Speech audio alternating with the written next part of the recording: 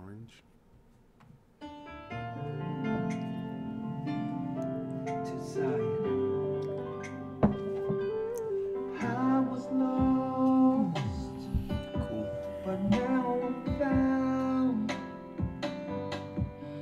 I'm a child of Israel. I heard the sound, the sound. Please give me the strength to stand today. With my eyes towards the east, show me the Make it smaller. Control. Yeah, that's good.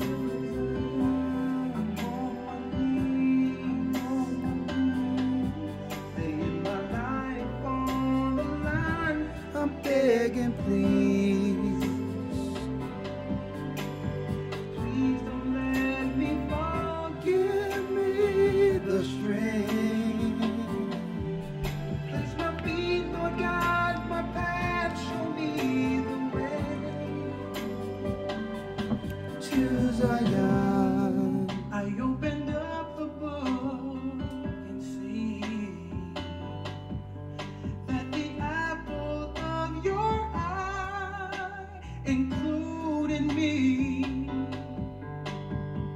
and through the tribulation I know I must stand, for I knew heaven, I knew earth. Show me the way to Zion. I'm on my knees, laying my life on the line. I'm begging, please. Please don't let me fall. Give me the strength. She come ain't no joke, boy. Guide my path. Show me the way to Zion, to Zion. I feel the Spirit calling me, You. drawing me back home. Oh, been suffering with my family. I know it won't be long. One day you're gonna look for me. That brother can sing. I'll be gone home. Can sing. Yeah. Israel is calling us back home to Zion. I'm on my knees. I'm on my knees. I lay down my life. I'm begging, please. Please don't let me fall. Give me the strength to Zion. Going to Zion, to Zion. I'm on my knees, laying my life on the line. I'm begging, please. Please don't let me fall. Give me the strength. Place my feet, guide my path. Show me the way to Zion.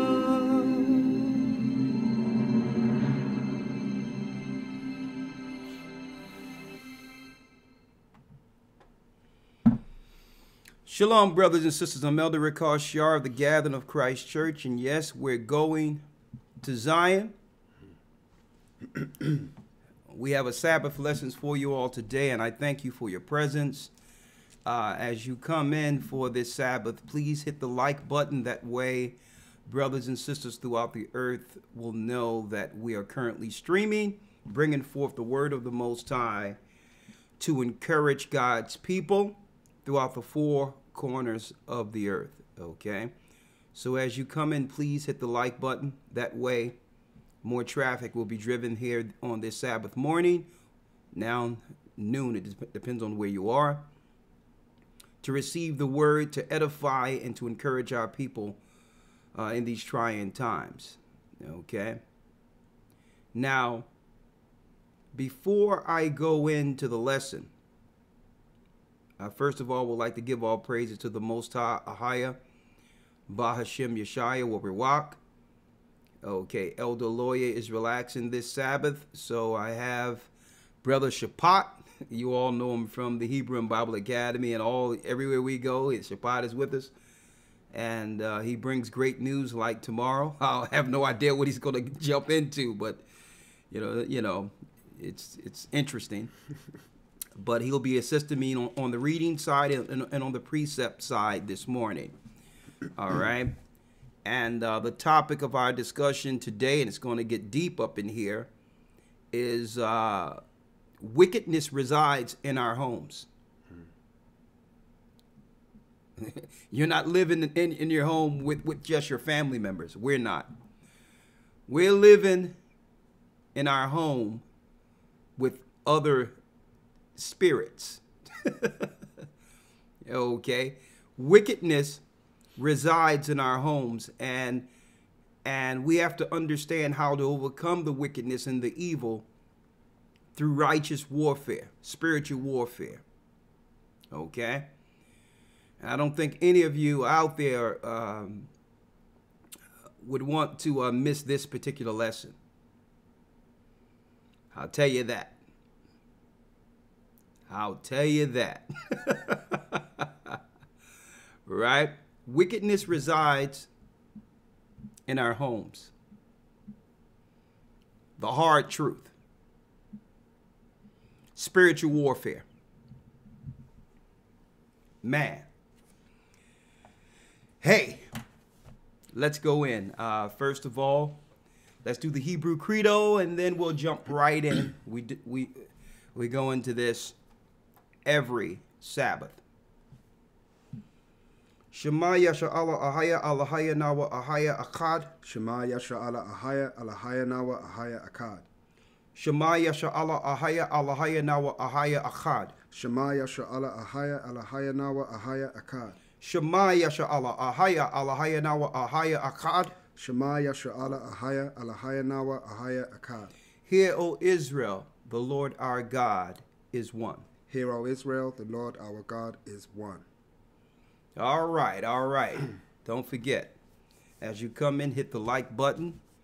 Our topic and discussion today, as you all know, wickedness resides in our homes. Now, the hard truth. But the problem is that the world is in a state of confusion and have no idea of spiritual warfare. And the examples I can give you is we're getting inundated with mothers crying out, sending messages, calling us. I'm speaking of grandmothers, 70. I spoke to one just the other day, crying out concerning their children. What's going on? I try to pray for them. Can you pray with me for them? And the mothers, they don't want to accept, and it's a hard thing to accept, is that the children don't want prayer. They want what they're doing. And that's just on one level. That's just on one level. On every level, there's a battle where wickedness expresses itself within our own homes. I'm speaking of those who are looking to do right. Either it's the children, the parents, right? Hey, you probably have to watch the dog too. I'm going to tell you right now, wickedness resides, and I'm going to show you today, I went into it, how to recognize it, where it comes from, who controls the wickedness, so that we can escape from this prison, this paradigm that's really aimed towards destroying us and having our souls go into darkness and utter torment. Okay? Now, I know we have some new people here today. And I'm going to go into some things that y'all probably have no idea Okay. And through this, we'll begin to have what you would call a cleansing. Okay. A house cleansing where we're starting to move stuff out that don't belong in our home. Right. Usually during the time of the spring, because winter, things is all packed up and stored on shelves. You don't care if there's clutter in certain places because what? You're storing for the winter. You're in a conclave and you're not worried about cleaning up. As soon as the sun starts coming out like this time of year, what happens? You begin to open up the sheds and open the doors and raise the shades and starting to clean out things and rearrange the house, right? Well, brothers and sisters, it's time for that spiritually, right? It's time to understand where the wicked lies and move it out, right? Are you with me? Now, for those who have just come in or have been following this for not too long, I'm speaking of those who might be Israelites or those who come out of the Christian church and starting to understand that we are the children of Israel according to the Bible. I need you to bear with us because we're going to be going back and forth using precepts. This is how you get understanding, right? Let's go to Isaiah real quick, Shapat. Isaiah 28 and 9. Right? Yeah, like Christine Scott just mentioned, the clutter, getting rid of the clutter so you can see clearly, walk around freely. Well, there's some spiritual clutter, controlled clutter that's aimed towards destroying the righteous, right?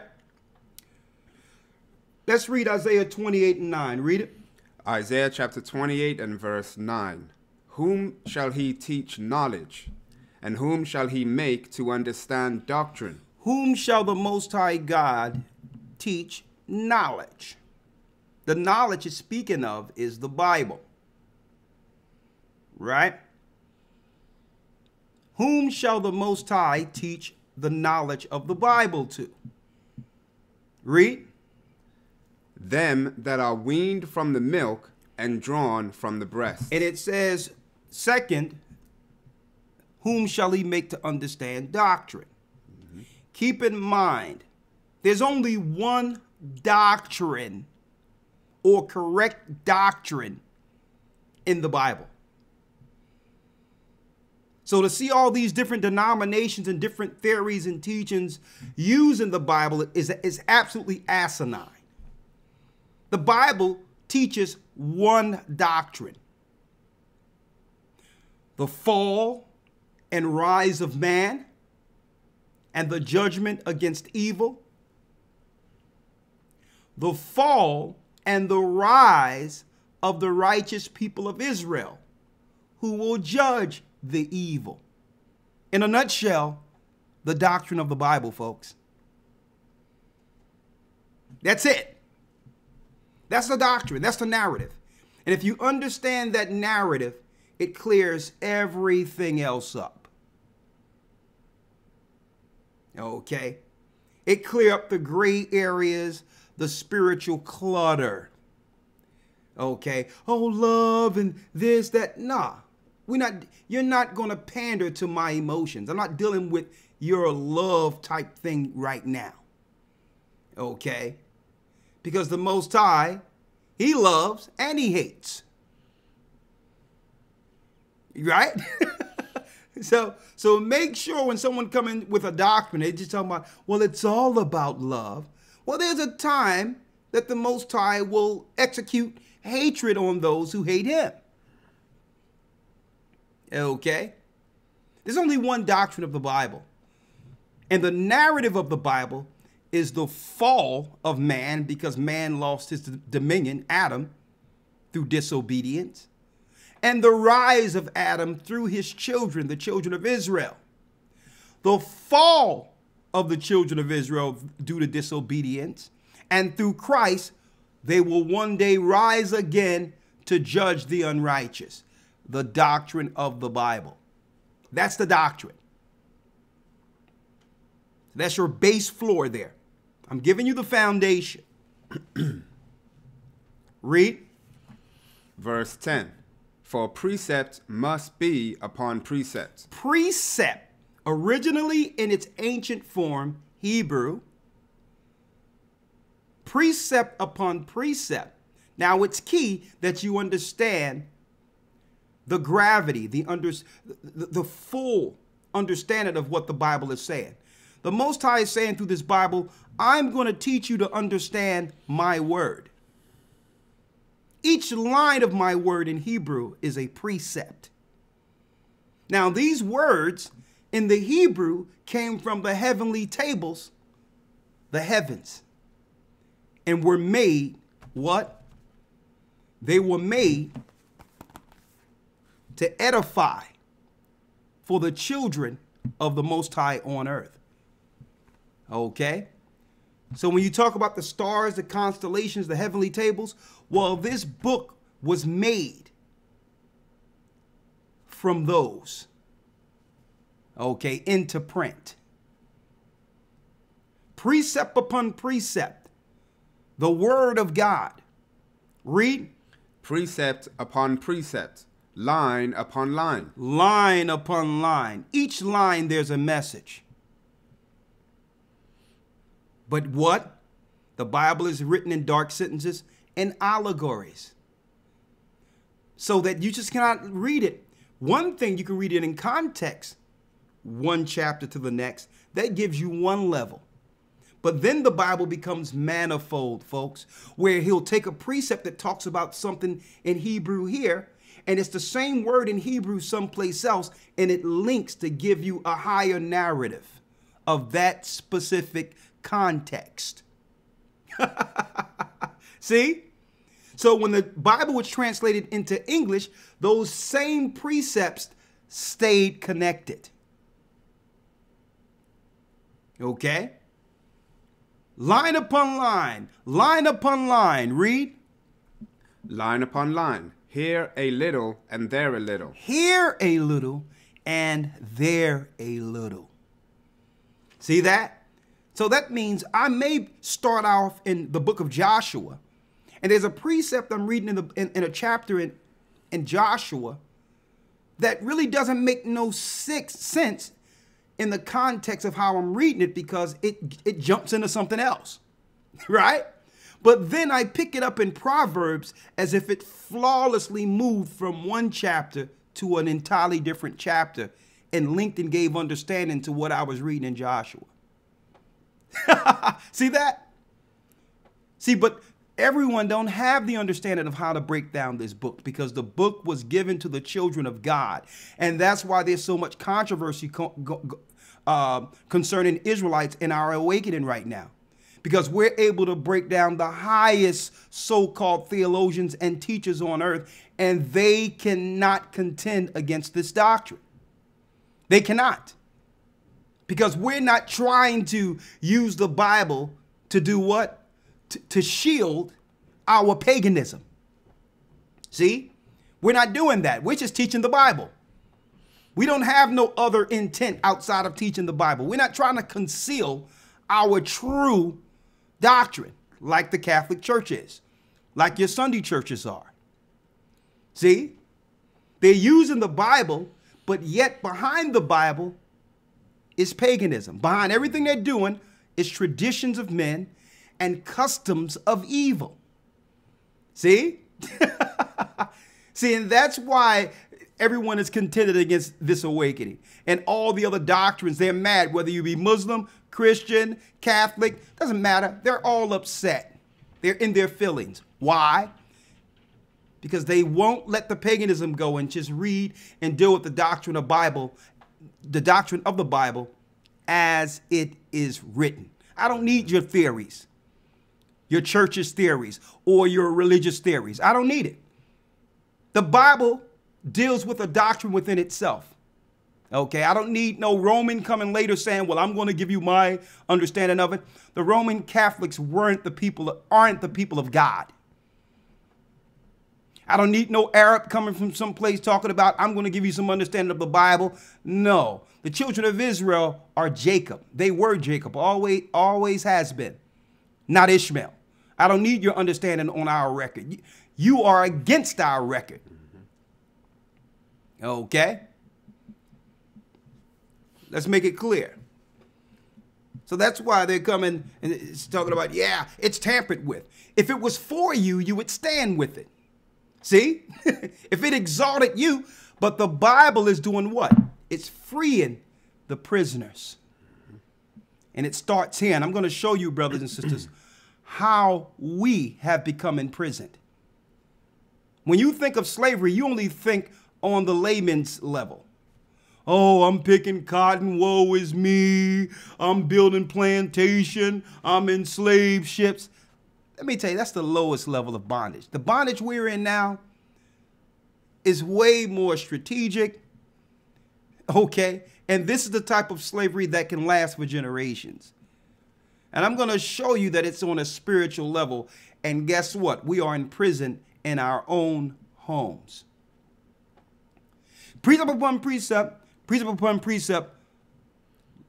Here a little and there a little is how we read the Bible. And I'm pointing this out here for you now because we're going to be going to different precepts. And it's upon you to write these precepts down for this topic today. Okay? Here a little and there a little. Read. Verse 11. For with stammering lips and another tongue will he speak to this people. Stammering lips and another tongue will he speak to this people. So the Most High was showing Isaiah that he would speak to his people in exile one day because it was prophesied we would go into captivity. Right? That he would speak to us in a new language. Right? You got it. English. Mm-hmm. I'm going to drop something on y'all too. English is a variant of Hebrew. It's a variant of Hebrew. You can learn that in our class, folks, the Hebrew and Bible Academy. King James was a black Hebrew, folks. He renamed the lands of Britannica and all that of Europe. He renamed, before him, our people, when we came in, not him, but our people after the fall of Rome, renamed certain sectors of Rome, England, which means what? Angel's land. Angel's land. We renamed those areas and called it Angel's land. Hey, brothers and sisters, let me tell you, it was the blacks ruling in England. The Roman Catholics who are Romans were battling against the black rule. Until this day, that's why the Catholic Church and others don't defend King James' honor and let everyone everywhere claim that King James was a homosexual and stain his legacy. You know why? Because they've always portrayed us negatively. I'm going to put that out there. Is that King James book over there? You see it? Where that King James book at? Let me see if I have it. See if it's over there. For those who might think that I'm making this up. King James the 1st and the 6th. It's over there somewhere. You don't see it? Okay, don't worry about it. I'll show it later. I'll show it later, but I have it here somewhere. Where is it? I'll show it before this class is over. Look down there on the shelf there. Yes, an orange book. Well, don't worry about it. I'll show it later. I have it here somewhere. It's okay. I can prove what I'm saying here. And before this class is over, during questions and answers, I'll find the book and I'll show you. King James was a black man and it cannot be disputed. He was an Israelite.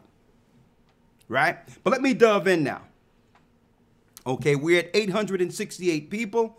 Do me a favor. If you just come in, hit the like button. I'm about to jump in. I just wanted to give it a little time. Usually I give it about 15, 20 minutes before I actually dove into the lesson. Right? And the lesson today, wickedness resides in our homes. Right? Now, I need you all first to go to, the first precept we're going to go to is Isaiah 61.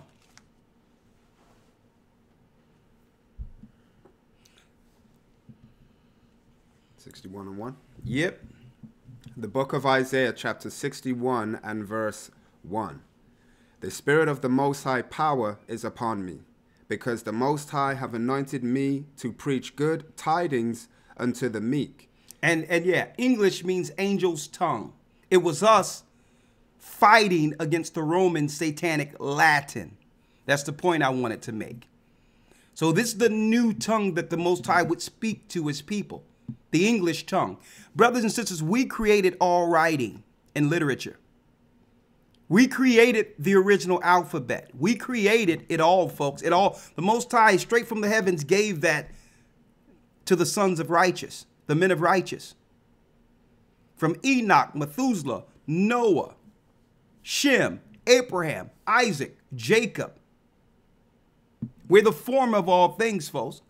So at the very end, he would have it where there would be a universal language that would get to our people and spread to our people throughout the four corners of the earth. And it's English. We created the English language. When you think of England, don't think white people. Okay? That's part of the deception. Okay? Don't think white people when you think of England. Don't think of the Queen of England, because she's not even from England, folks. She's from Germany. So once King James fell, the Wetton family, which were Edomites, came in their stead and began to take on our names over in England. We're shattering the paradigm, folks. We're shattering the paradigm. Okay? This is how we release the prisoners. Everything they taught you was a lie. Everything. Come on. The middle of verse 1. Let's Isaiah go. chapter 61 and the middle of verse 1. He have sent me to bind up the brokenhearted. He have sent Christ. This was a prophecy of Christ, the Spirit of Christ, to bind up the brokenhearted. The heart is not speaking of in the scriptures a muscle that pumps blood. It's speaking of the mind. The broken minds. Christ was sent to heal the broken minds, to fix our brains. Our brains are broken. People are asking, what's going on with our people? Broke brains, folks. That's what's going on. But the Spirit of truth has come to fix these broke brains. Right? Mm-hmm. Come on. To proclaim liberty to the captives. To proclaim liberty to the captives. Now, on one level, physical bondage.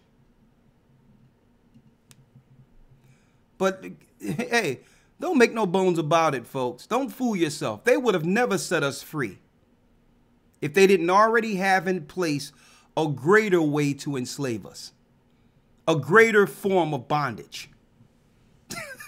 And I'm going to show you what that bondage is. We were never set free, folks. Come on. And the opening of the prison to them that are bound. And an opening of the prison to those who are bound. You seem free, right? But look at all the pressure you're under. The fear you're under. All these create prisons in themselves. the fear we have for our children, the fear we have walking out the door, the fear we have of ourselves and our own tendencies and impulses, which leads us in the wrong directions. These all create prisons. Read. Verse 2. To proclaim the acceptable year of the Most High and the day of vengeance of our power. And the day of vengeance. So who's bringing the vengeance? God brings the vengeance. We as a people cannot be teaching what we're going to do to somebody and all that. That's straight garbage. Okay? The only power we have in captivity, in servitude, is to serve the living God. Is to serve the Most High and to begin to correct ourselves. That's the only power we have right now. And that's all the power we need. It's utterly ridiculous. People out speaking with the word of God, talking about threatening people, what they're going to do. It's asinine. It's straight idiocy at its best.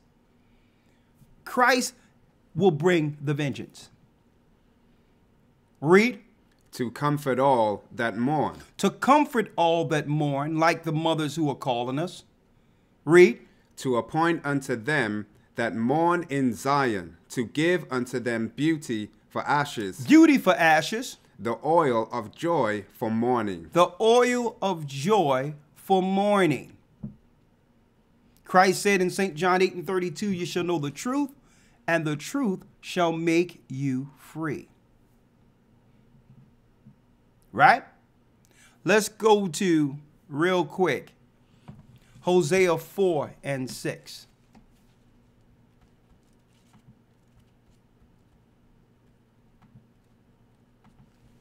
Hosea. Hosea 4:6. Hosea chapter 4 and verse 6. Come on. My people are destroyed for lack of knowledge. My people, God's people, the people of the Bible, are destroyed for a lack of knowledge. What knowledge you lack? The knowledge of yourselves, the knowledge of your God, the knowledge of this Bible, and the knowledge of your enemies. And I'm not just speaking of the enemies we can see. See? But you'll see them in this lesson today. My people are destroyed for a lack of knowledge. Read. Because thou hast rejected knowledge. Because thou hast rejected knowledge. I will also reject thee. I will also reject thee. So what is the Most High saying here? Once he reject you, what happens? Read. That thou shalt that thou shalt be no priest to me. I'm going to take away your priesthood. You will no longer, if you don't want to represent me in righteousness, you will no longer be the righteous priest on earth. I'm taking that away. And he stripped Levi of the priesthood. And we all know that the Levites are predominantly in certain parts of Africa, as well as Haiti today. Read. Seeing thou hast forgotten the law of the Most High, thy power, I will also forget thy children. I will forget thy children. Because why? The priesthood was what? It was handed down from one generation of the sons of Aaron to the next. I'm taking the priesthood, that generational gift I gave Levi, away, and no longer will you be priest unto me. That happened to the Levites. And they took all that spiritual power the Most High gave them over the children of Israel, being God's priests. And now they've turned to witchcraft and voodoo. I'm going to go into that soon. Go to Isaiah 5:13 now.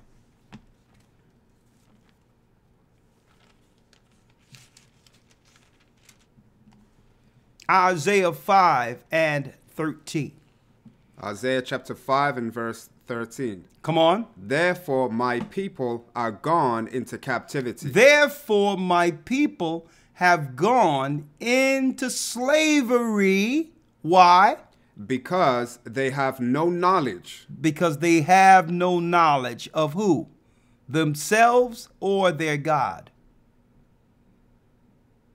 Read.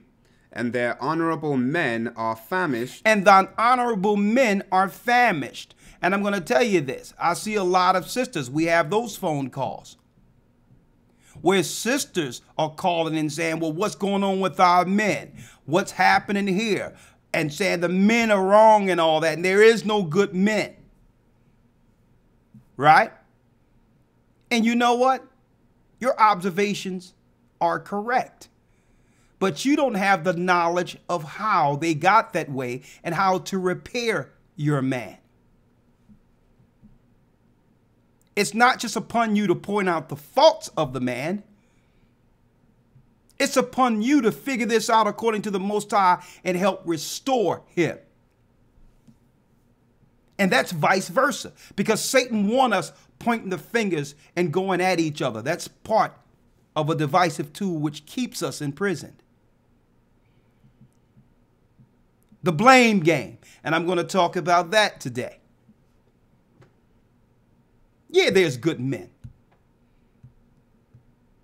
But there's a lot of famished men also, according to the Bible. There's a lot of famished men. And I'm not speaking of malnourished. We're talking about those that are famished from hearing and understanding the word of God. That's what makes a man. Okay? The Most High made man in his image. That's what a man is. Okay? Not boys. A man in God's image is what the Most High seen from the beginning as a man. Not boys. And see, a lot of these sisters grow up and they see this and say, well, these boys are still playing video games. These boys are still playing around, and begin to blame the boys, not realizing to some degree that they have the power to actually help those young boys become men.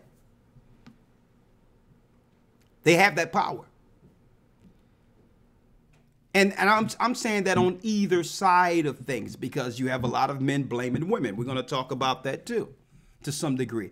But I want to get to the origin of this topic. I want to get to the meat of it, folks. And the meat of it is, if you're under a spell, listen to me clearly. If you're under a spell, you're easily controlled on the highest level, and your curses, meaning slavery, becomes generational if you don't recognize you're under a spell. Okay? And I'm going to go there in a moment. What's wrong with the whole earth? The majority of people on earth are under spells. They're being controlled from the outside of them. I'm going to drop this, folks, today, so you'll know the enemies are in our homes. You want to know what's going on? The whole earth, including our people, are under spells. Finish reading. And their multitude dried up. And our multitude is dried up with thirst. What thirst? What famine? Let's get it real quick. Let's go to Amos real quick.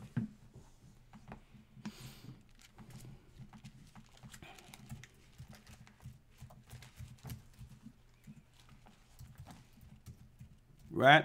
Was it 9 and 11? where it says there should be a famine in the land of hearing the word. You got it?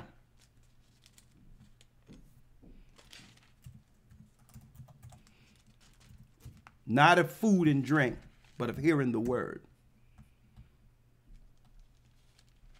One moment, let me get it here.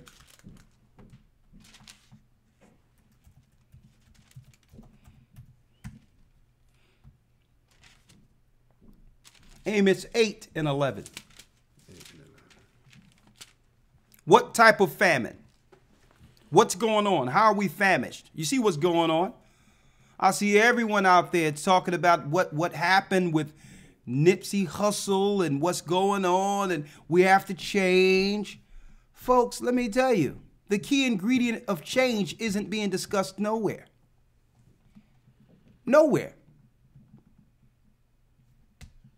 Okay. That brother, like others, are under a control mechanism. And the only safe space is outside of those spells. Okay, we're going to go right back to what we were doing. We're going to go back to selling drugs. We're going to go back to doing all the evil we always do under this spell. We're going to continue to pop pills and kill ourselves and hurt each other under this spell. Okay. What's missing out of all these narratives? God, the Most High. Why did the Most High send forth the spirit of death? See? The famine, Amos 8 and 11, read it. Amos chapter 8. And here's the travesty of all. You have people out there comparing, regardless of what the brother, if his brother was doing good, all praises or whatever, but you have him being compared to Christ. Are you kidding me? That's showing you the state of this delusion, this spell we're under. Okay.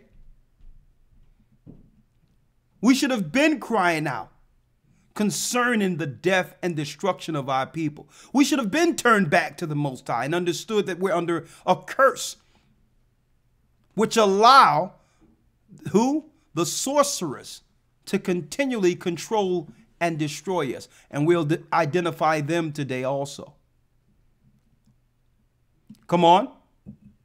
Amos chapter 8 and verse 11. Behold, the days come, saith the Most High Power. Come on. That I will send a famine in the land. I will send a famine in the land. Not a famine of bread. Not a famine of bread. Nor a thirst nor for a water. Thirst of water, because I tell you, my people have gone into captivity, and their great men have become famished. They hunger and thirst. But this is not about food and water. Our people are eating fine. Read. But of hearing the words of the Most High. But of hearing the words of the Most High God. Right? Now, the topic of discussion, and I see we have about 1,200 people. Be sure to hit the like button here as you come in. Right? The topic of our discussion: wickedness resides in our homes. The hard truth, breaking down this spiritual battle and how to overcome the evil. Folks, listen to me clearly, and I need y'all to understand this. We're going to break this thing down. I have another piece of paper here. It's right there. One moment. Oh, there it is. There it is. I have everything prepared. Right? Let's go to Psalms. Psalms, the 82nd chapter.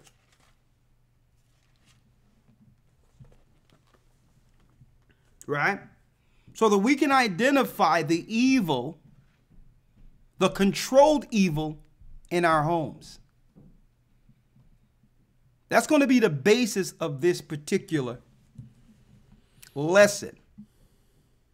For those who've come in late, keep in mind when we began to preference this particular Sabbath lesson, we talked about the clutter, which someone poignantly emphasized in our chat, that's usually cleaned out in our homes during springtime. Okay? But there's controlled clutter within us that resides. That's within our children. Things that are evil, we make excuses for. Okay? And if you keep the evil in you, it's controlled by a higher power that keeps our people in prison, spiritually and otherwise. Read Psalms 82, and let's start at the first verse. Psalms chapter 82 and verse 1. Come on. The Most High standeth in the congregation of the mighty. The Most High stands in the congregation of the mighty. Speaking of a higher. Read. He judgeth among the gods. He judgeth among the gods, who are the angels. Read. Verse 2. How long will ye judge unjustly? How long will ye judge unjustly? Speaking of this world. Read. And accept the persons of the wicked. How long will we judge unjustly? And this is what God is asking us. And accept the persons of what? Of the wicked. Of the wicked. Right? How long will we accept the persons of the wicked? Now, here's a question for you mothers and you fathers. Are you accepting wicked in your home because it's your child? Because it's your blood? When do we begin to cut off God's presence and our agreement with him to side with blood?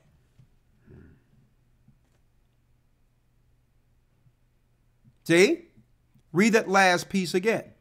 Verse 2. How long will ye judge unjustly and accept the persons of the wicked? How long will you accept the persons of the wicked? Speaking of parents, you know why we're crying over our children being killed and destroyed? And crying about them and saying, well, Lord, please help us with them? Why? Because we made them, literally. We made them. And growing up, seeing the evil that they were partaking in, we excused it. We called it cute. Not realizing we were making what? Enemies of God. And on top of that, excuse their wickedness and evil. Why? That's my son. That's my daughter. But then what? As a result, we have to bury our sons. We have to see our daughters torn apart. Represented in this earth as harlots. No real legacy. When? How long? If the Most High can judge amongst the gods. In the beginning, Lucifer and 1/3 of his angels disobeyed. And you know what God did? He kicked them out. He kicked them out. And I'm going to show you how deep this particular lesson is, folks. A child comes to the age of accountability at the age of 12. That's what this world knows. I don't care what they talk about when it comes to the age of this and the age as an adult. They become accountable at the age of 12. That's when their senses begin to kick in. That's when they begin to choose good or evil, folks. And if they start doing certain things, I'm going to give an example. If they start Snapchatting and putting their bodies out there, if they start putting tattoos all over themselves, that's a clear sign a demon is in the house. And I'm going to show you. And once it's in the house, it's being controlled by a higher mechanism. I'm going to show you, folks. So parents, you can cry, you can pray, you can ask your preacher, please help them. Guess what, folks? These people can only be helped if they want help. And they'll take everyone down in their wake. I'm speaking of demon possession, folks. And knowing when to let go. And that's hard as a parent. We're going to talk about it today.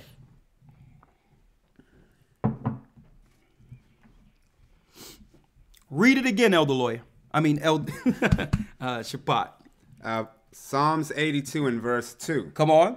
How long will ye judge unjustly? How long will you judge unjustly? Speaking of us. Read. And accept the persons of the wicked.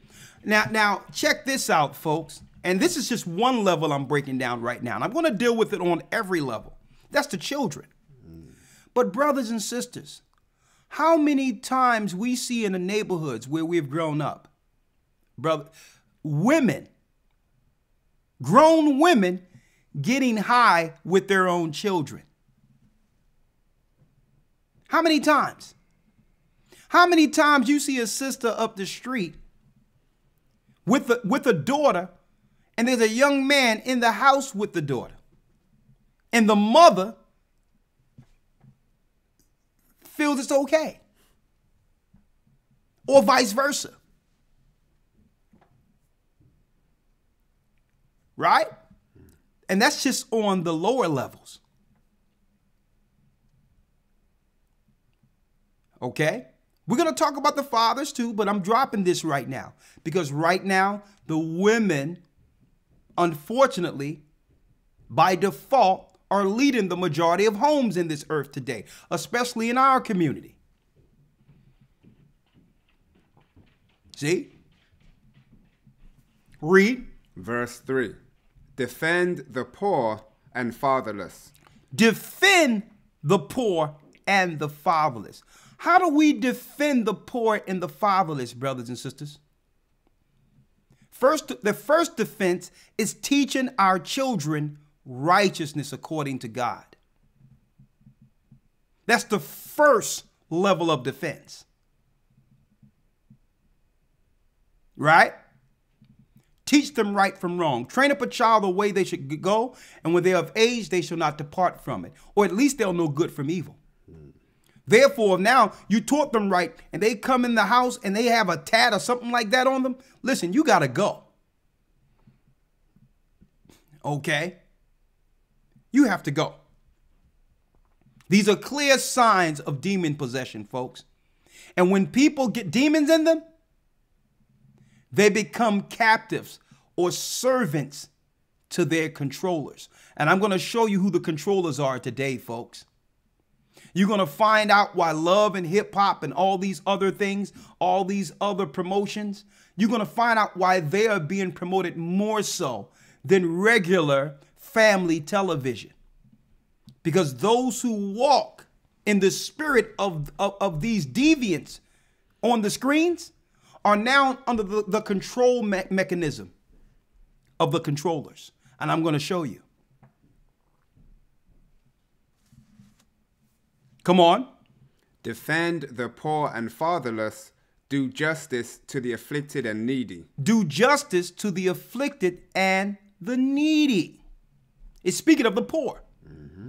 So Christ says he come to release the poor from their prisons. Right? Come on. Verse 4. Deliver the poor and needy. Rid them out of the hand of the wicked. Rid them out of the hand of the wicked. They're being controlled. See? So we as parents must have the knowledge of this.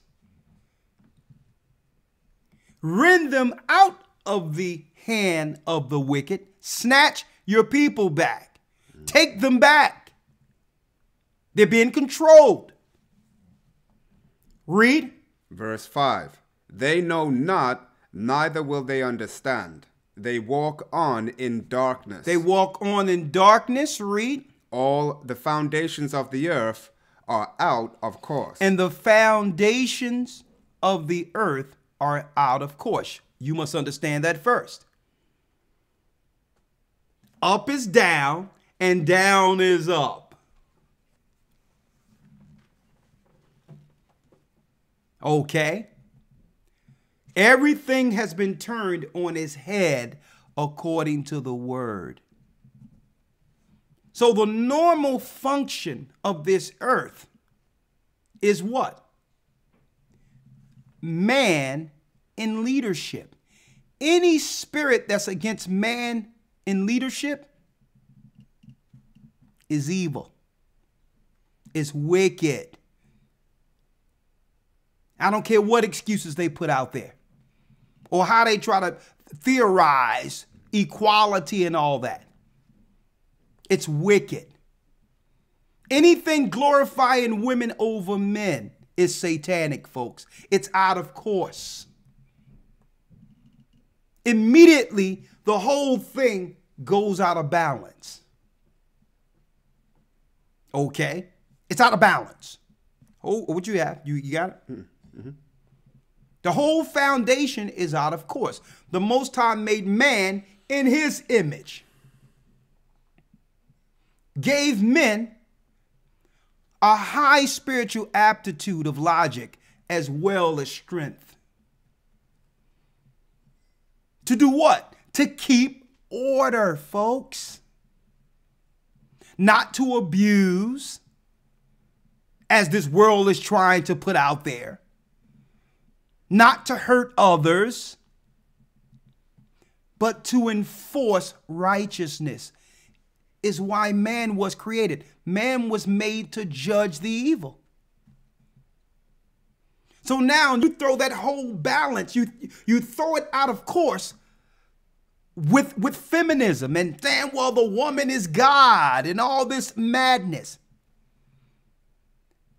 One guy the other day teaching that, yeah, the scriptures teach that women had man. And I'm looking, and these are black people teaching this madness. Okay. And there's, guess what? And putting things back in course, saying man was made in the Most High's image has nothing to do with downplaying or downing someone else. It's truth, folks. It's putting things back in order. Okay. Let's deal with what is right now. The whole foundation of the earth is out of course. Why? Because women are focused on within this system. Okay? Even through education. I was looking at a video the other day with a university where it showed that young boys are judged for not being good girls in school. And they get frustrated and they get angry because the example of high academia is strictly focused on how girls learn. So we have to figure that, we have to focus on that and give the young boys more attention on the spiritual side concerning their true origin. We have to give the young men their power back. That's number one. That's number one. Okay? And see, if they have the power on that side in the real world, they won't act out their aggression and their competition on the joysticks and on the video games. Now they're doing it in real life according to their true origin and position given to them by God. That competitive edge will be used to take things down on earth opposed to in a video game. Are you following me here? So they created the video game so that boys can inherently get out some of that aggression and competition, but in make-believe world. Are you following me?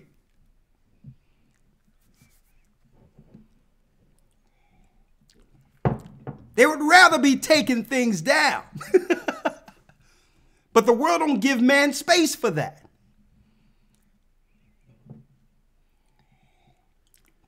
So they stay boys. Paul said, when I was a child, I thought as a child and put away childish things. But when I became a man of full age, I put down childish things. I understood, listen, this isn't make-believe anymore. I have a purpose. Right?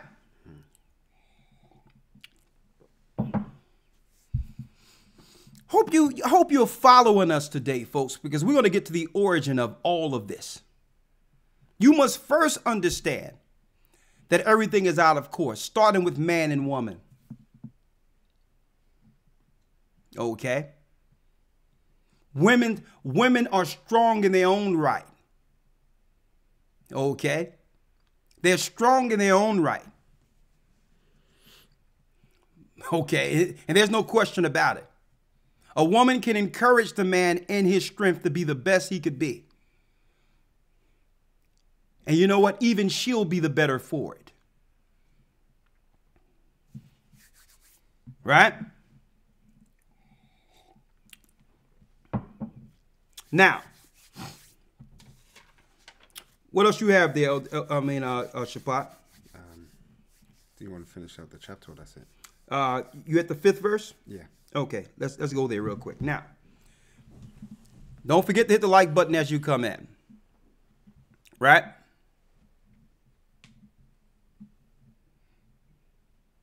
Now, I have to go into now, brothers and sisters, the wickedness that resides in our house and how to identify it.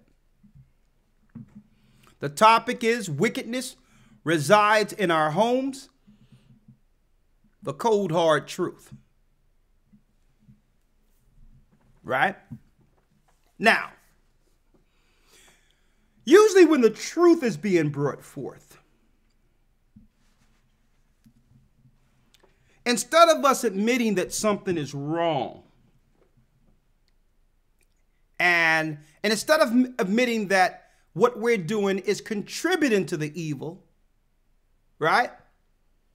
We tend to make excuses for it. Now, the first point of ridding ourselves or a home from demons is to admit that a demon exists, which is causing havoc, destruction. You must first admit, when you point out that someone is doing something wrong and they start to give you excuses for it, they're protecting the demon. Either you know you're doing wrong or you don't know you're doing wrong. You can't make no excuses for what you're doing, right? So what I'm dropping, folks, is as we bring these things out, if people want to protect the demon, you have to know when to let go. Like, hold up, brother. Hold up. Why you? Hey, brother, you just stabbed me. Well, brother, you know I had to stab you. I had to stab you, brother, because I don't like how you've been operating around me. But brother, you can't be stabbing me, right? So you try to correct a brother or sister, and they'll give you an excuse to why they're doing wrong, or hurting you, or taking things from you, or lying, or whatever the case is, and they'll make an excuse for it. Demon. When I say stabbing, it's not a literal stab. I'm speaking of jabs and doing certain things to you. And when you point it out, they'll give you an excuse. Right? Let's read this real quick. Let's go to Ecclesiastes 32 in your Apocrypha real quick.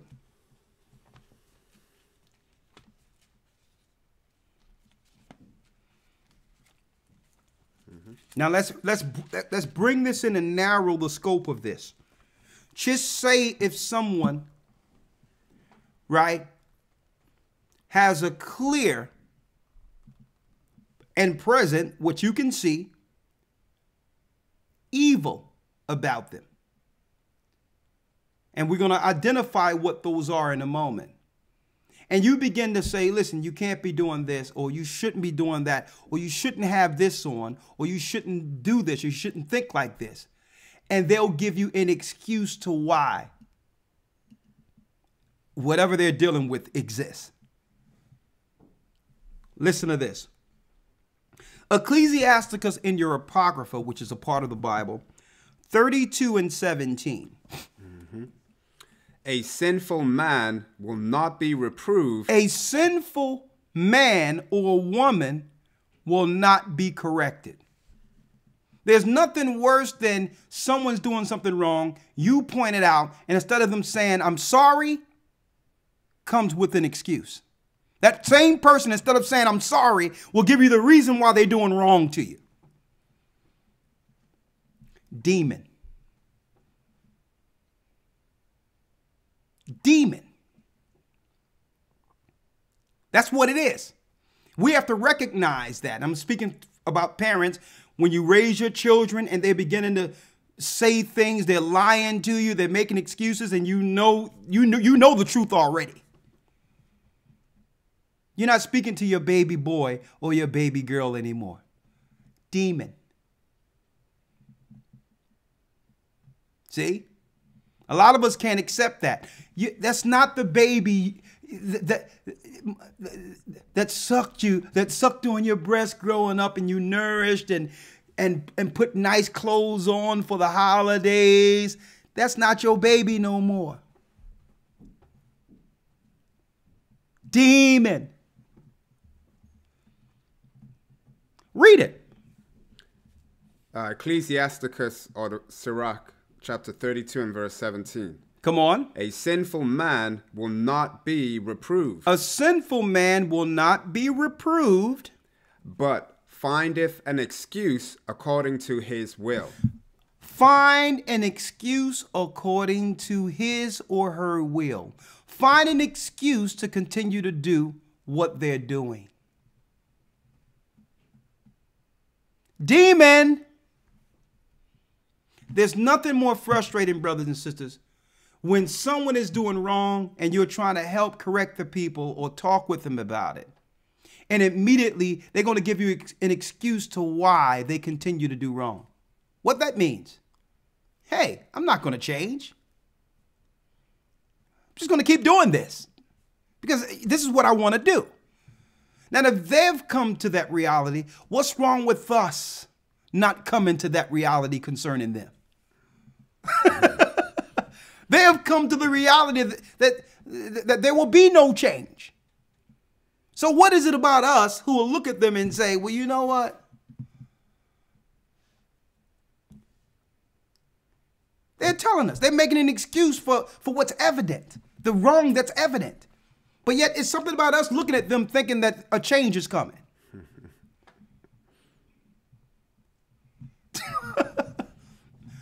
Let me tell you, the Most High didn't play in the beginning when it came to the angels who disobeyed. When evil was found in them. And what's wrong with us? That a person is sitting a lie in your face and making an excuse, and you're not recognizing that this is a spiritual battle here. This person has a demon in them.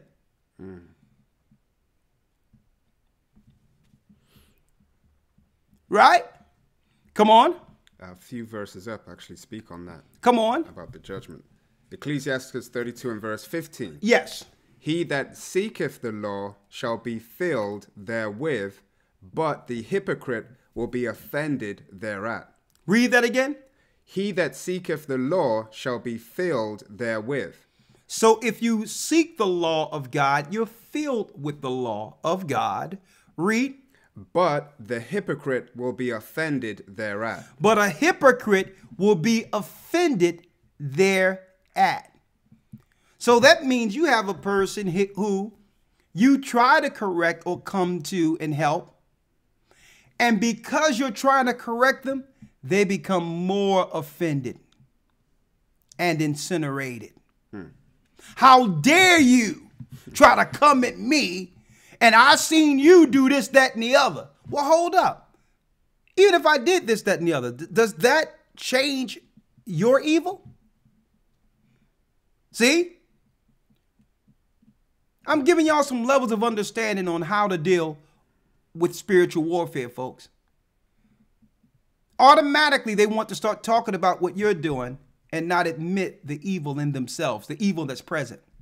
Demon.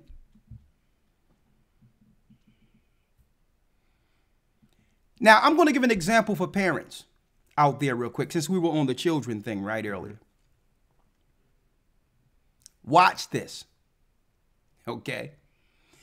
You see your child who's grown in the wrong, dead wrong. And your child start breaking down and saying, well, you didn't pay me no attention.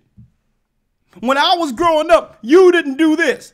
And now you're feeling like, oh my God, I know I did wrong. Oh my God, did I do this? Now you're within yourself, and automatically you begin to go into your parenting, loving state, right? And your child is looking at you to see if it's working, right? And guess what?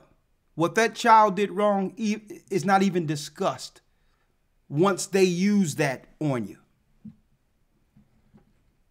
See? Demon exists.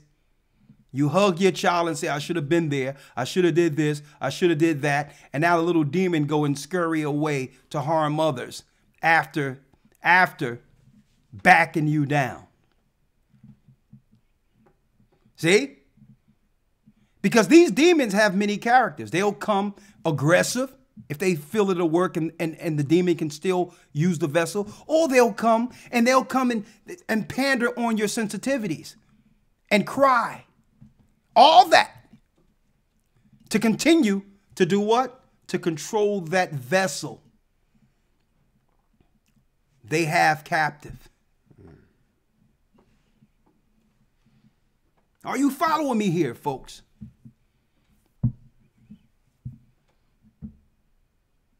You caught them in a dead wrong right now, and they're going to talk about what happened 7 years ago. Do you know when you're being played with?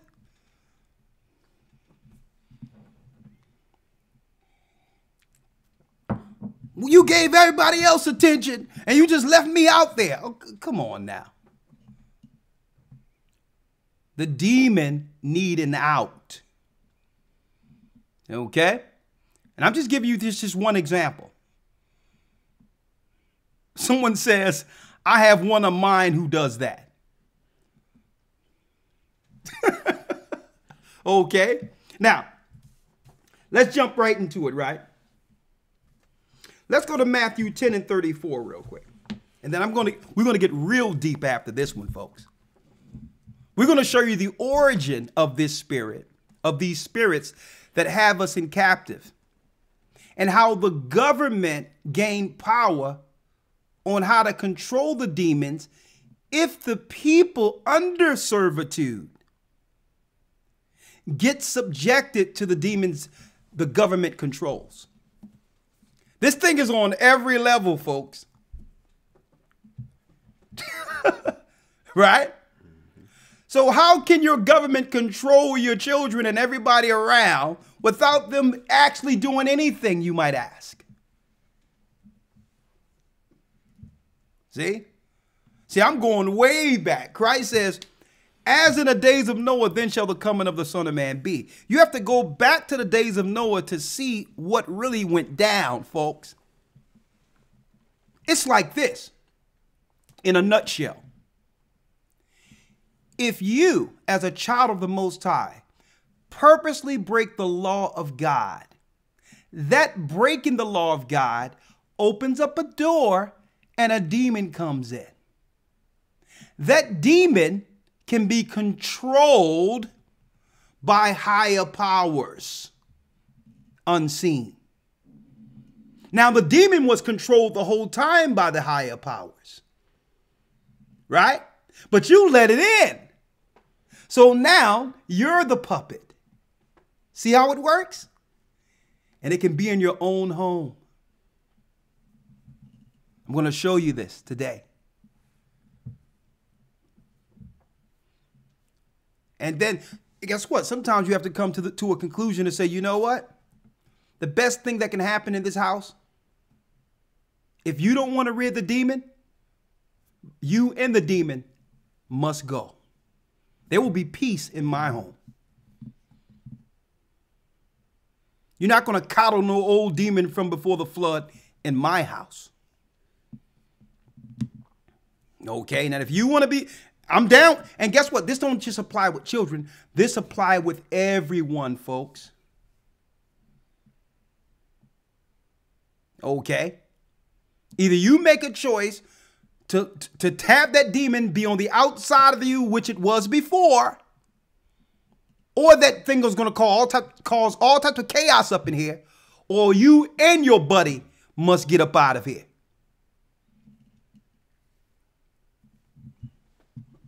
Right?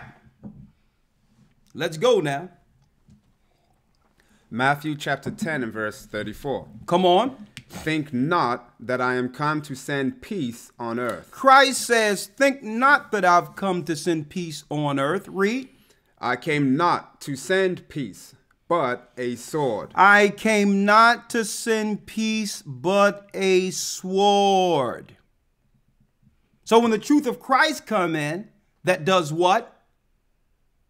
It released the prisoners. It tear down the strongholds that been holding us.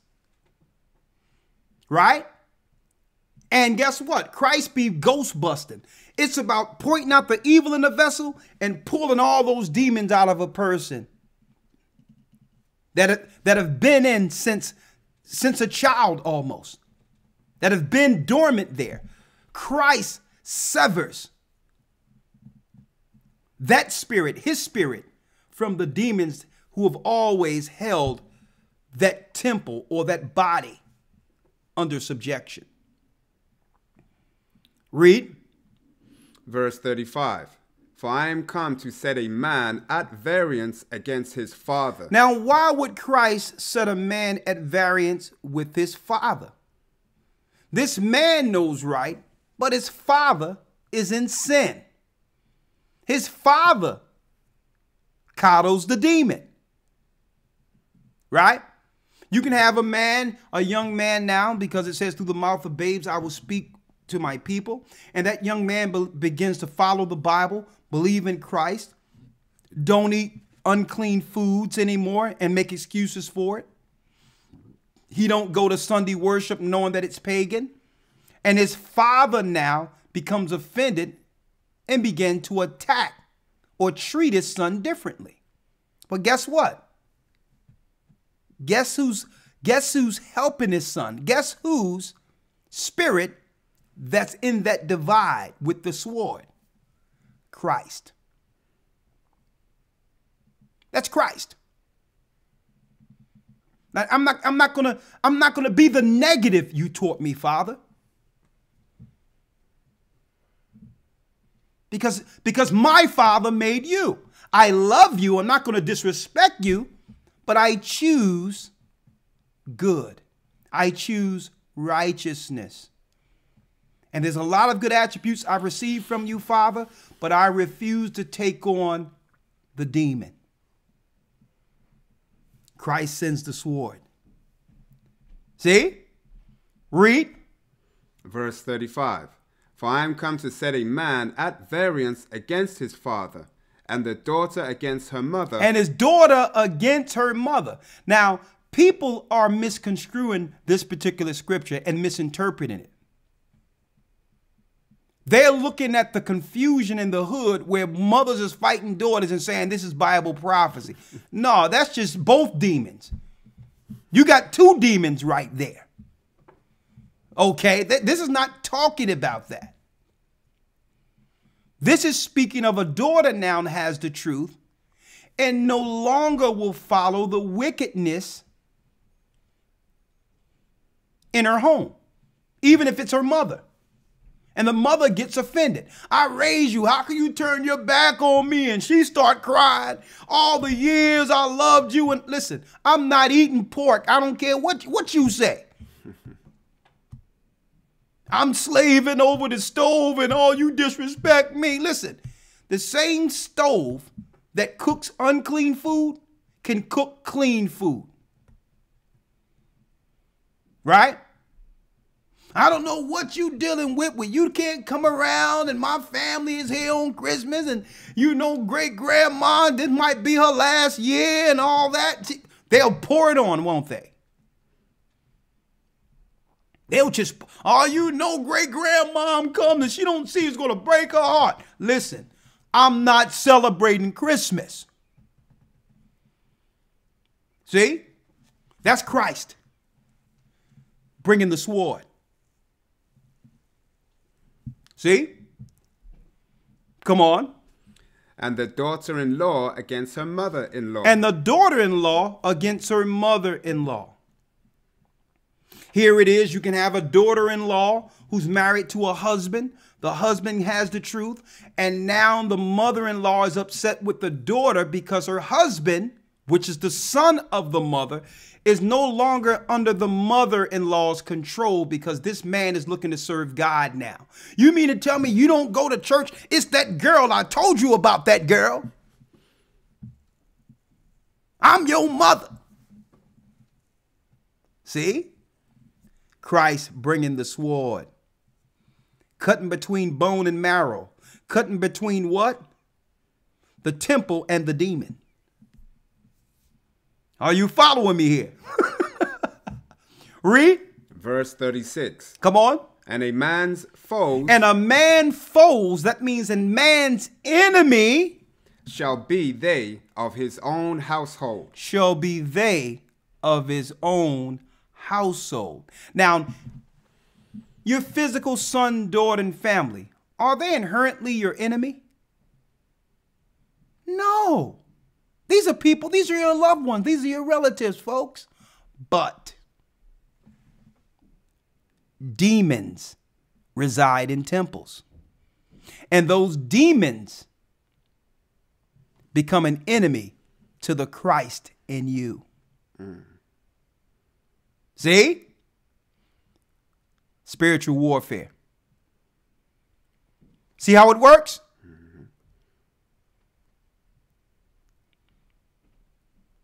Now, make sure y'all hit that like button because we're about to dive in. It's not going to be too long. Oh, you have something else? The next verse, there's more. Now I have more understanding on the next verse. Come on.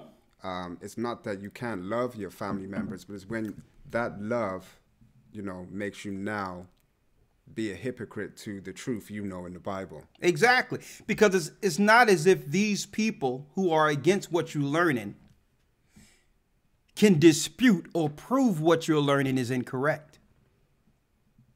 So it isn't that you're correct, that you're incorrect. You are adverse to the demon within these people. These people are hosts.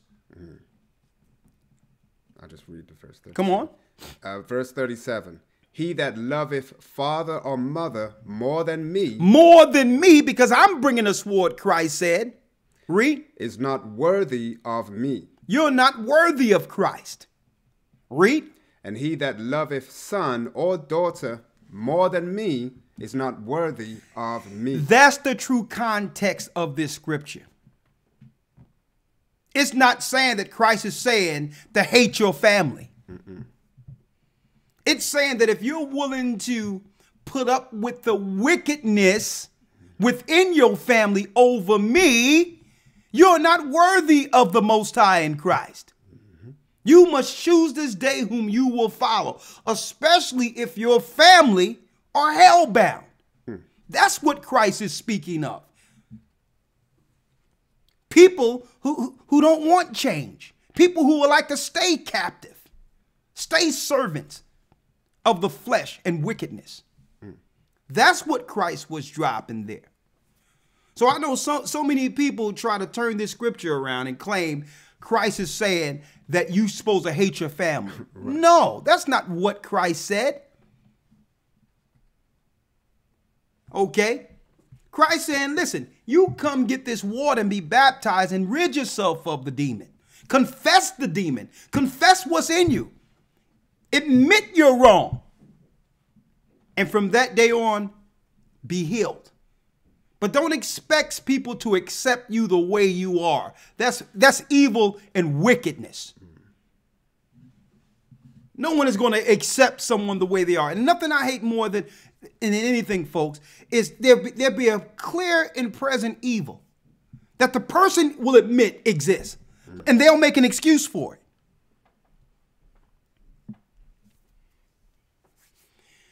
Now we're going to delve in. You all hit that like button, folks, because we are about to delve in and show you Demon Possession 101. Demon Possession 101.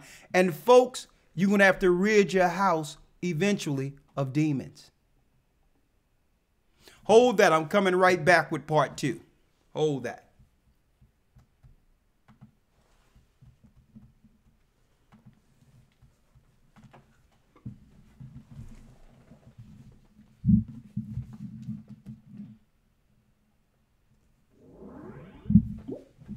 Hit the like button.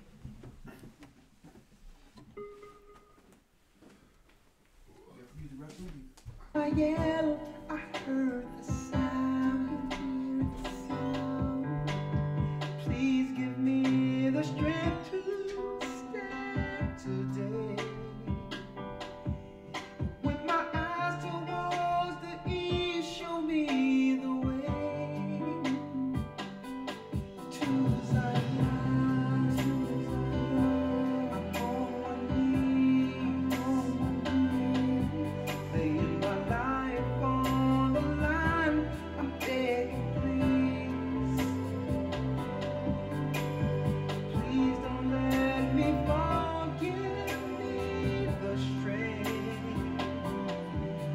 Place my feet, Lord, guide my path. Show me the way to Zion. I opened up the book and see that the apple of your eye included me. And through the tribulation, I know I must stand. For a new heaven, a new earth, show me the way to Zion. I'm on my knees, laying my life on the line. I'm begging, please, please don't let me fall. Give me the strength. Place my feet, guide my path. Show me the way to Zion. I feel the Spirit calling me, drawing me back home. There's something with my family. I know it won't be long. Been struggling with my family, and I know it won't be long. Okay. We're about to go into part 2 of our lesson, folks. I'm sorry about that. Okay, make sure you all, again, hit that like button if you just come in. The wickedness resides in our homes, the hard truth. Okay, is our lesson today. Breaking down spiritual warfare on how to recognize wickedness and rid your homes of the demonic clutter. Now, before I go into part 2, because we're going into the origin of this, and also, brothers and sisters, to show how the governments of this world control those who are filled with demons, and how you can identify when the demons exist, is what I'm going to go into part 2 with, right? But before I go there, let me announce that we're only week 3 in our Hebrew and Bible Academy, since we're at the halfway mark of this teaching right now. And I just wanted to do an intermission to say that We're at week 3 of the Hebrew and Bible Academy. Week 3. Our lesson is the promised seed, to show you how the righteousness from the Noah's Ark made it through the flood and brought forth a prodigy of Abraham. And we're going to also teach how when you look at Abraham's promise, it went to a specific people according to bloodline.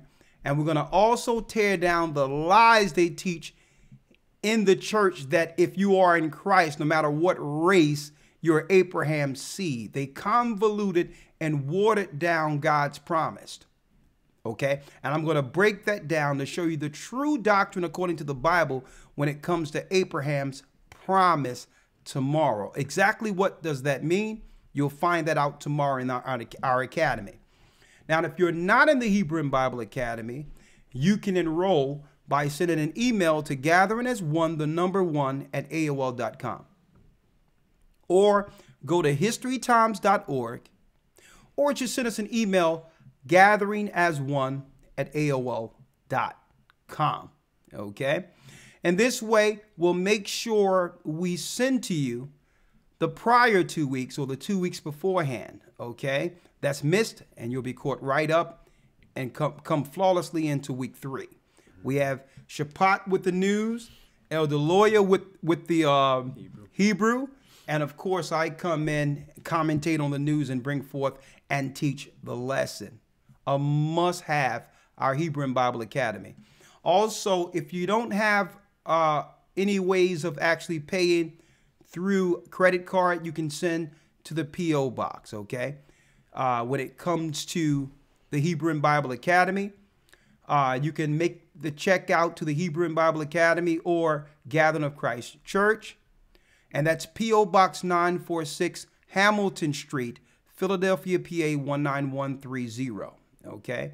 And also, we're setting up churches all throughout the earth. This is a serious year, and I will be in different locations very soon. We're going to Florida and other areas. We have a new church here in over in Chicago, brand new. Hey, we're rolling, but we cannot do this without your donations. And I'm going to ask you that if you can donate to the work, it would do much to make sure we continue this work and be expedient setting up these churches throughout the earth.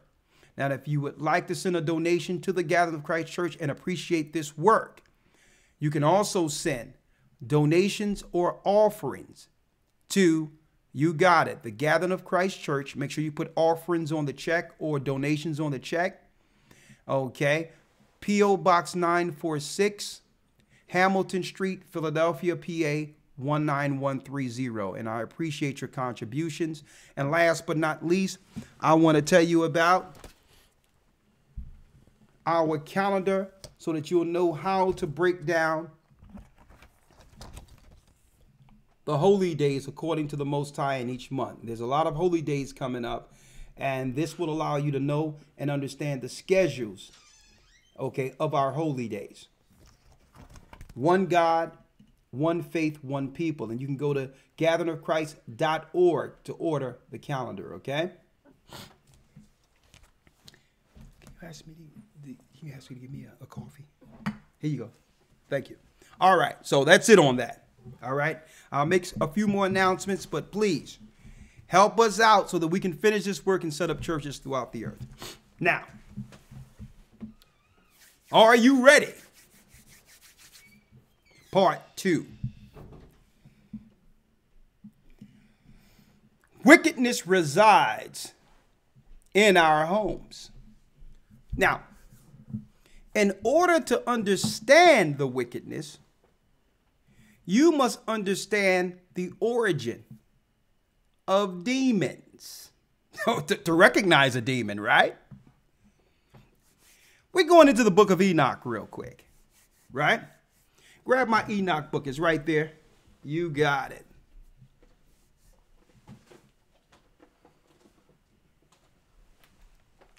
No, it's the paperback right there. Yep. You can put the other one on the floor. Right there. There you go. Thank you.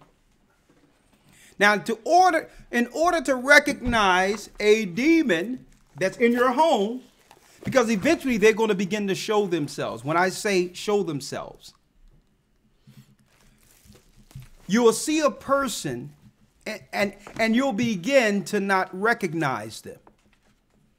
Right? And parents deal with this all the time, right? You can tell that there's a change in your baby. Okay? They're saying things abnormal. They're acting abnormal. And even looking abnormal. Okay? That's not your baby anymore. So the demons, once they take hold and begin to control a vessel fully, they overtake the person and the person no longer exists. They become an entirely different person. Right? So, first and foremost, let's give you the origin of these spirits. 15 and 11. Yeah, we're getting straight to it out of the book of Enoch. Just get the chapter and verse. And reason why we're going to the book of Enoch is because when you go into Genesis concerning the flood, Genesis is really an overview, but it doesn't go into detail why the Most High had to flood the earth. Okay? A destruction came because why? Homosexuality was at an all-time high and began to bully and threaten the righteous, similar to what we see today. Animals were cross-spliced. Giants were in the earth. And eventually, the sons of Seth would get destroyed altogether, if not for the Most High warning Noah to build an ark. See? So, eventually, the spirits that came from the interaction of the celestial with the terrestrial, eventually, because of that disobedience, there were spirits made in the earth out of this, of the Nephilim. Now, because these spirits had no place with God, they would have to roam on earth until judgment. That's why when Christ ran into the man with demons, the demons looked at Christ and says, "Who art thou? We recognize you, Son of God, Yeshua. Have you come to torment us before our time?" They realized there's a day of judgment for them. Right? Well, these demons began at the flood. And when the Nephilims die, there's no place for them. So they must roam on earth as demons. So you must know what a demon is, folks. Okay? You must know what they are in order to recognize whether or not someone you love is turning into one or is being controlled by one. Okay? Chapter and verse. Let's get straight to it. This is the book of Enoch, chapter 15 and verse 11. Enoch 15 and 11. Read. And the spirits of the giants afflict, oppress, destroy, attack, do battle. So when you see people fighting, okay, when you see what we see, what you all recognize and think is entertainment, world star hip hop, and people are pulling each other hair off and all that other crap. When you see world star hip hop and there's battles and fights and all that and people smacking people up and all that, those are not your babies. Okay. Read. And work destruction on the earth. They work destruction on the earth. Read. And cause trouble. They take no food, but nevertheless hunger. They take no food, but nevertheless hunger. Now, one thing about the demon, folks, is what? It's insatiable. So when a demon possesses a person, they pick up insatiable habits. Okay? There's terms they have in this earth, like what they call a nymphomaniac. A person who cannot control themselves, their flesh. That's a demon, folks. When someone becomes gluttonous to the point where they'll eat to the point of obesity. Demon. You notice when young people, a lot of people, when they smoke weed, they're like, yeah, it's giving me the munchies. That's not your baby talking. Okay. They're getting the munchies? Demons. Why? Read that part again. They what? They take no food, They take no food. but nevertheless hunger. They hunger and thirst. The demons hunger and thirst. So if you give them a temple, they'll use your temple in an attempt to do what? Fulfill that insatiable appetite. See? Come on. And thirst. And thirst. And see, and that's the power of fasting. That's why Christ told the disciples, some spirits go out, will not go out, except it be through fasting and prayer, where you and the person with the demon are fasting together. Because eventually the demon will see you're not feeding it or not satisfying your flesh enough for it, and it'll make its way to a McDonald's where there's a lot of hosts there for it. Okay? Come on. And cause offenses. And cause offenses. A person who's not satisfied unless there's friction. Hold up now. A person who's never satisfied unless there's an argument, folks.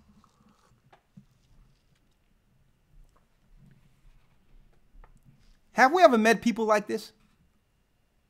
That's not your baby. Okay? How many times you made an excuse for a person where you know this person will just fly off the handle over everything, so you have to watch everything you say around them because everything turns into an argument or a fight and debate, a debate. You have to walk on eggshells around a person because you can't even speak naturally without, if I say the wrong thing, I'm going to offend this person. That's not your baby.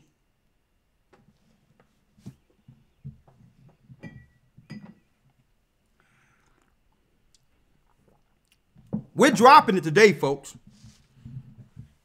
Demon possession, folks. Spiritual battle.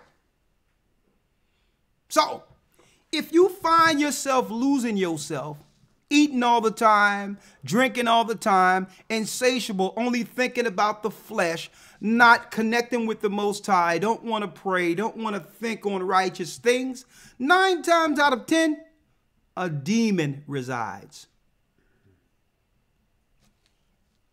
See? Now that's what we call spiritual recognition. The first stage of the battle is understanding your enemy. But what if the enemy is in you? See? Okay.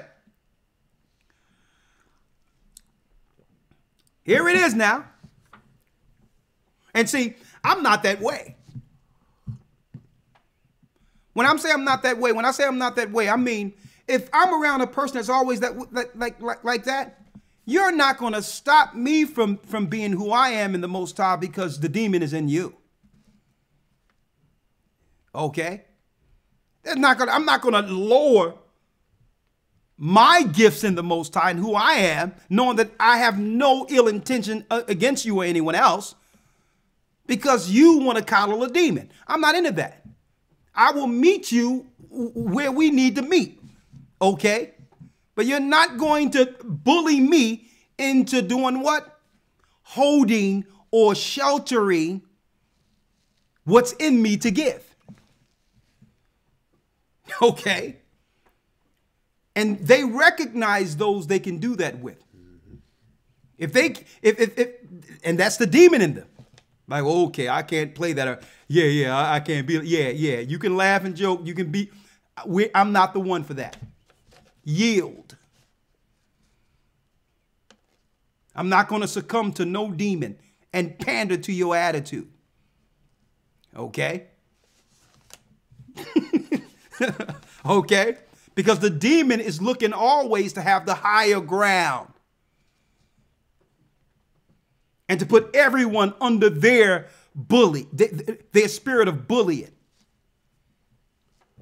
Okay?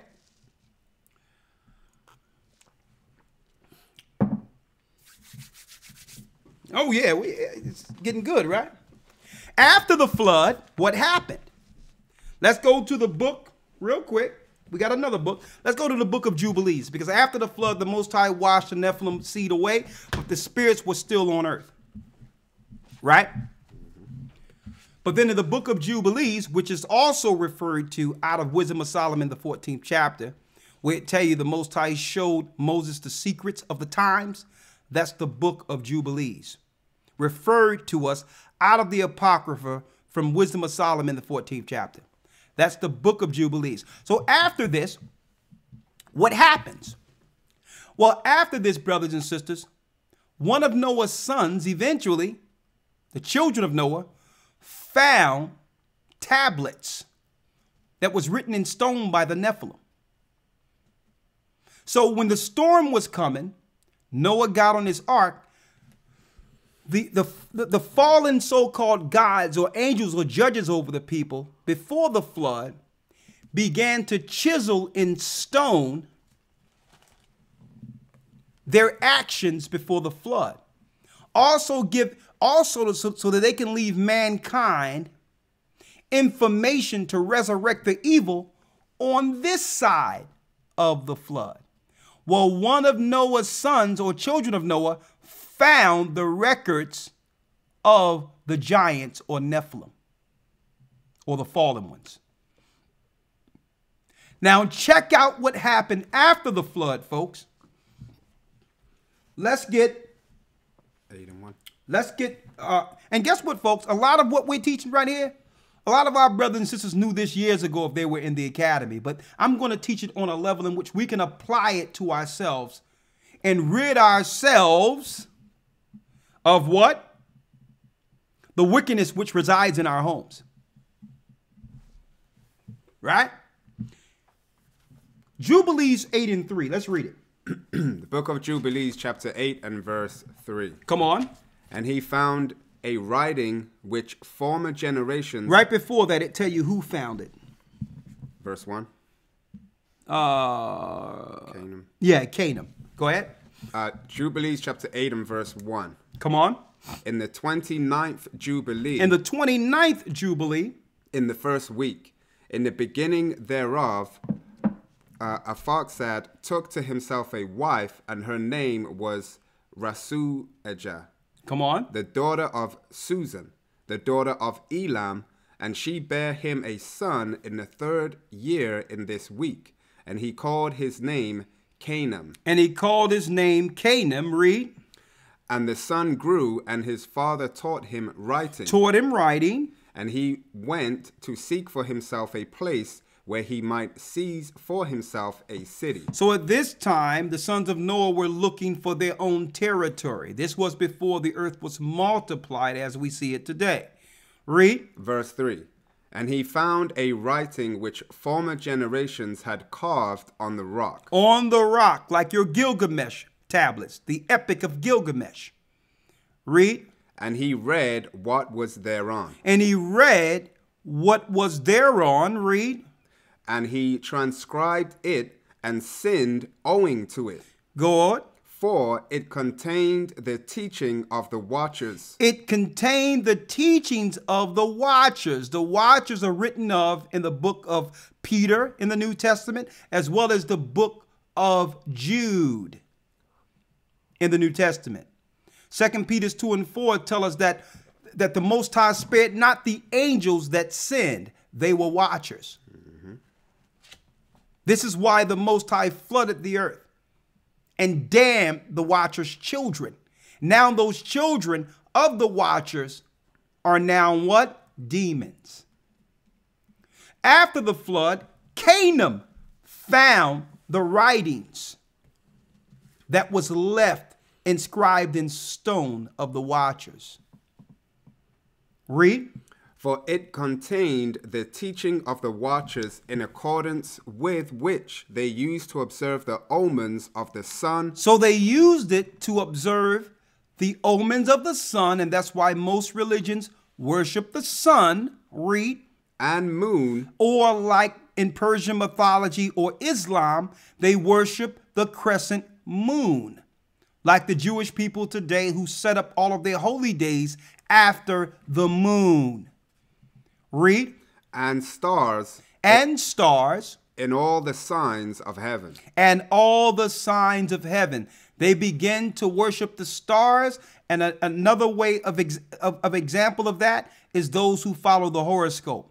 That's involuntary worshiping of angels. Those that deal with astrology. These were taught by the fallen ones before the flood, which led to the flood. Then it was found by Canaan and began to get taught in secret against Noah and Noah's children. That's number one. Now, eventually, you can, I'm just, we're just giving you a little, what I would call clues to attach. What I like to do is make it easy to be understood. Clear it all up in how it relates to us today. At the Tower of Babel is where this information was being taught. To build a construct back to the heavens where the watchers came from. All religions have this same ideology that was found by Canaan, including the Egyptians, the people who've enslaved our people, our forefathers in the past. All right? So it's no wonder, folks, listen to this now. You have more on that, right? I think that's it. It goes into Peleg. There's another book I have. That Clement. Pass it to me. I need that. What's that? There's a book I made. Right there. On that chair over there. Come on. Including the Egyptians. Let me read this real quick. I'm going to read this. Including the Egyptians.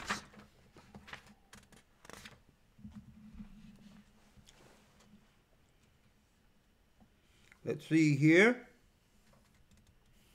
This is page 140, right? Let me read this real quick, because eventually after Canaan got the information, the sons of Ham picked up the information. Listen to this out of the recognitions of Clement. Clement, a direct student under Peter. Listen to this. And I'm at Clement, the 27th chapter. For these are some other causes. A flood was brought upon the world. As we have said already and shall say again, and all who were upon the earth were destroyed, except the family of Noah, like I've mentioned, who survived with his 3 sons and their wives. One of these, by the name of Ham, unhappily discovered the magical act and handed down the instruction of it to one of his sons, who was called Mizraim, the Egyptians. Right? And from the race of the Egyptians, the Babylonians who built the tower, the Persians, and listen to this. And from the race of the Egyptians, Babylonians, and the Persians are descended. We're talking about, to speak of the Persians, we're talking about the Iranians. Okay? Listen to this. And also the East Indians, folks. When you see them run around with that dot on their head, they're Hamites. They put the stigma of Hamites on us. They're the Hamites. Listen to this. Him the nations who then existed called Zoroaster. You know, Zoroastrian doctrine comes from India. Admiring him as the first author of the magic art, under whose name also many books on this subject exist. He therefore, being much and frequently intent upon the stars and wishing to be esteemed as a god among them, began to draw forth, as it were, certain sparks from the stars, and to show them to be men, in order that the rude and ignorant might be astonished as with a miracle. And desiring to increase his estimation upon him, attempted these things again and again until he was set on fire. Speaking of a spontaneous combustion. So right? He was trying to create sparks. Like exactly. He was using magic to try to create magic and all that, and end up becoming a victim of his own peril. Right? But I need y'all to examine something real quick here, folks. This is the origin of the religions that are controlling us now. I read further in this book, and it says that these particular, check this out, these particular religions created idols. And they created idols so that the nations can now take the demon that was prayed into the vessel into their homes to be controlled. Again, the same spirits floating around were prayed into vessels so that the people can be controlled by the vessel in the privacy of their own home. Also was taught, brothers and sisters, on how certain leaders realized that they can control demons through certain magic. Now, suppose the demon go into one of these people, right? Now you can control your vessels and have them serve you like regular vessels. But now instead of the vessel being an idol or wood or stone, the vessel becomes people. And then chaos breaks out throughout all of our homes. See? Because now they're being controlled outside the influence of their parents. This thing is deep, folks. Listen to this, and I said it earlier. They would not have set us free, folks. I'm speaking of the demons who control this world, if they didn't have a higher form of captivity prepared for us. Check this out. Right? Look at this here.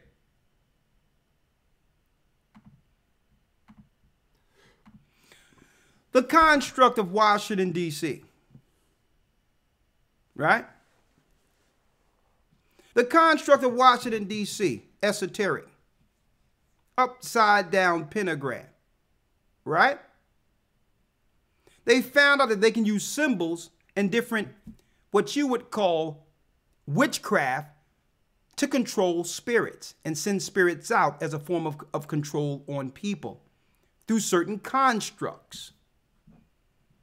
So this place we call America wasn't built on Christian Judea values. It was built on controlling the masses through demonology. So it's upon them to have the demons find a way for us to allow the demons in our homes.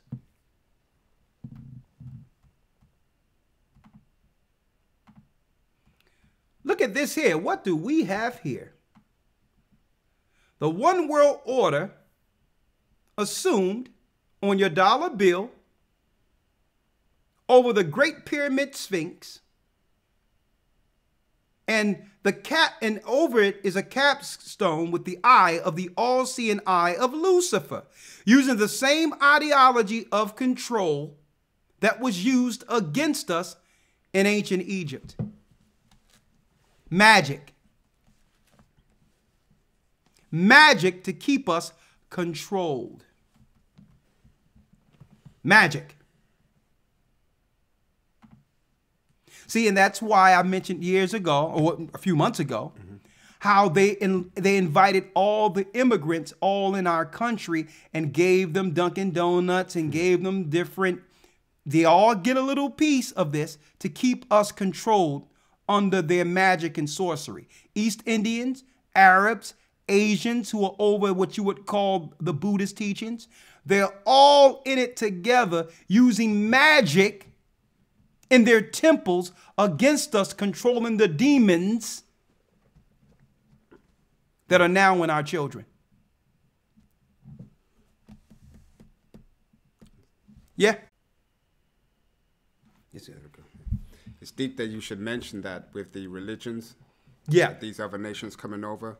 One of the other, and you spoke on this years ago, one of the new things now, or less spoken of things, especially with what you was mentioning about these symbols, is, what do they call that now? Yoga.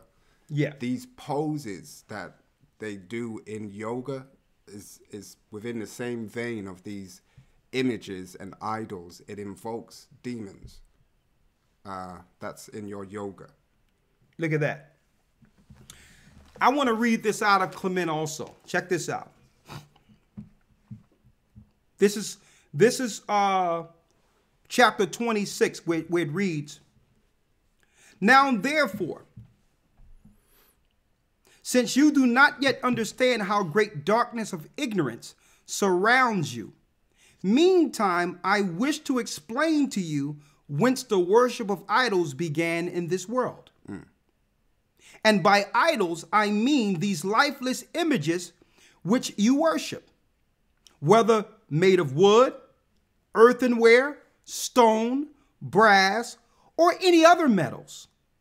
Of these the beginning was in this wise. Certain angels, having left the course of their proper order, began to favor the vices of men, and in some measure to lend unworthy aid to their lust, in order that they by these means they might indulge their own pleasures and more. And then that they might not seem to be inclined of their own accord unworthy services, taught men that demons could, by certain arts, that is, by magical invocations, be made to obey men. And so as from a furnace and workshop of wickedness, they filled the whole world with the smoke of impiety, the light of piety being withdrawn. So they found a way, since there was no original space for these spirits that came from the Nephilim, there was no original space for them in heaven or in earth, that now man can find magical invocation to control them if they build the proper constructs, like what you see in Washington, D.C. Okay? These are control mechanisms over spirits. The same way you have a control tower that can send Wi-Fi signal to your phone. Well, Washington, D.C., in other areas, like in London and all these other areas, are control mechanisms over demons if the people allow them in. Okay?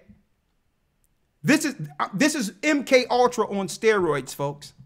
If you sin, now you let a demon in that can be controlled by the elite powers who work in darkness, who are sorcerers, like your Hasidic communities, like your so-called Jewish communities, when they're all black and with the curly locks and all that.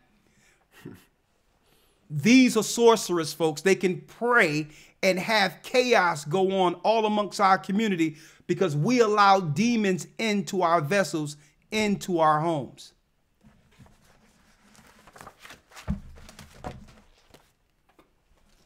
Check that out. So how do you recognize when that child is no longer your baby? Right? And that a demon is in your home. Well, let's go to Leviticus 18, 1 through 4. Now,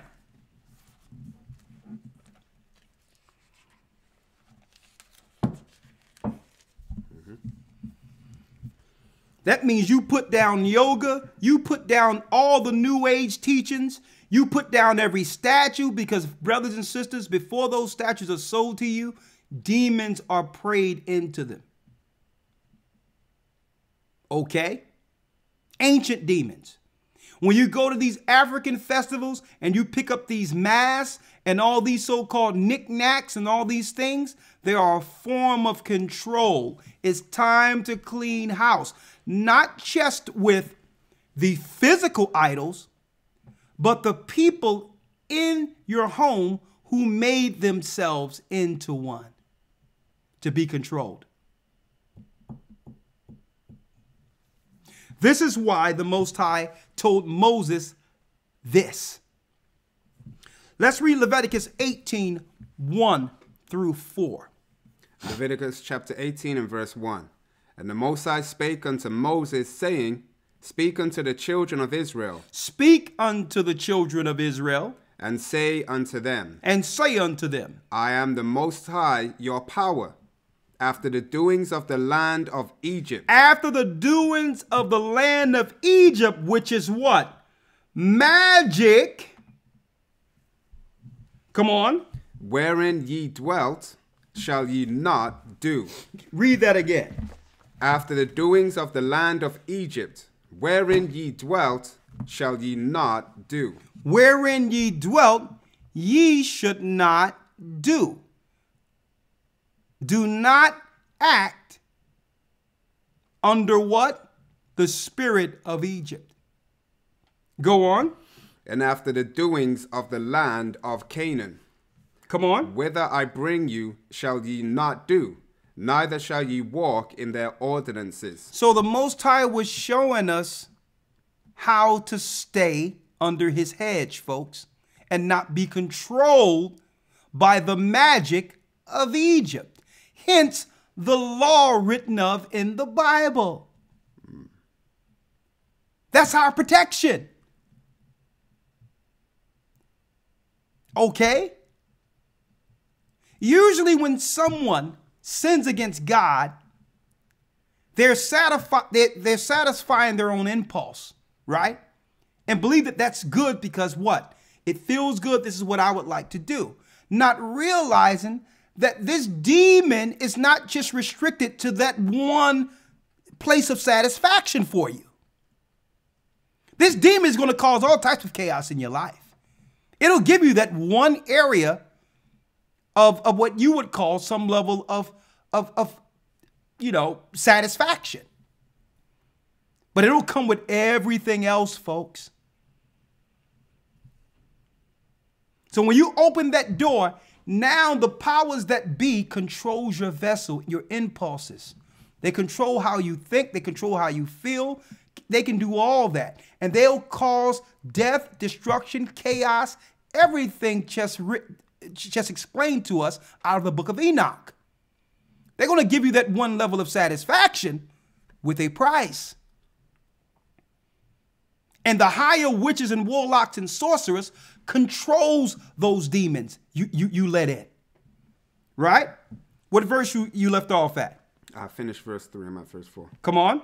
Ye shall do my judgments. You shall do my judgments. And keep mine ordinances. And keep my ordinances.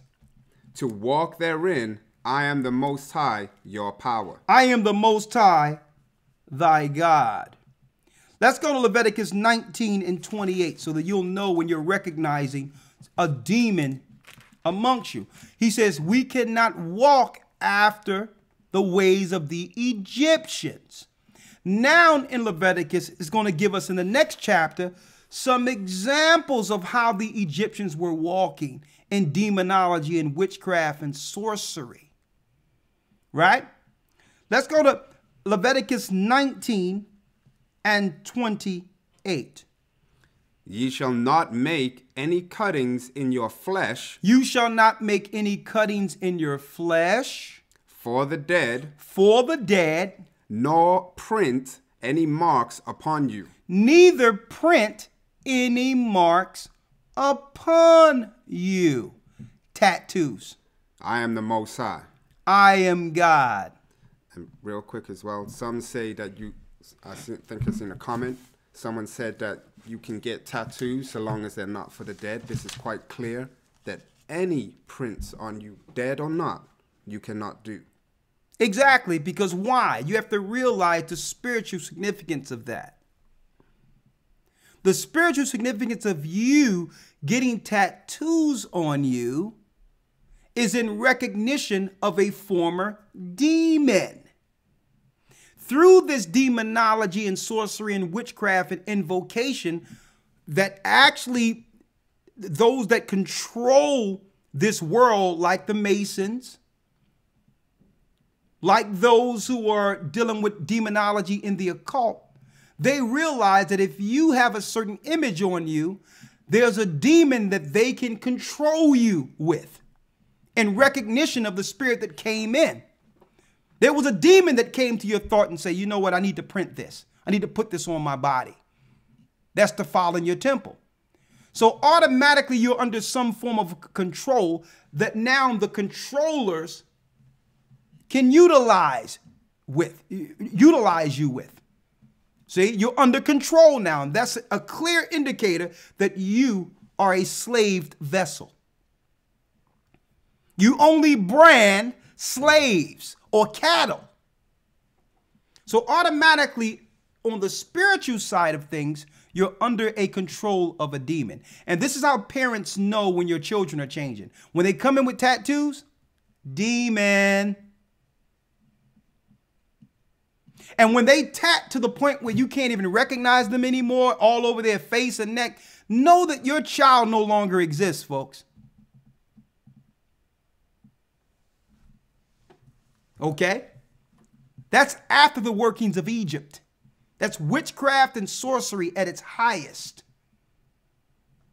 Okay? No one can make a better temple canvas than the Most High. When I say a canvas, something that he can utilize and overtake inwardly. When you see people tatted all over, you're looking at a suffering person, a person who barely exists anymore. Okay, who's being controlled by higher powers on the dark side, being controlled by dark forces. A clear indicator of a person who have made themselves into an idol. Right? Let's go to Psalms 97 and 7. Before you go to Psalms 97 and 7, let's get 1 Kings 15, 9 through 12.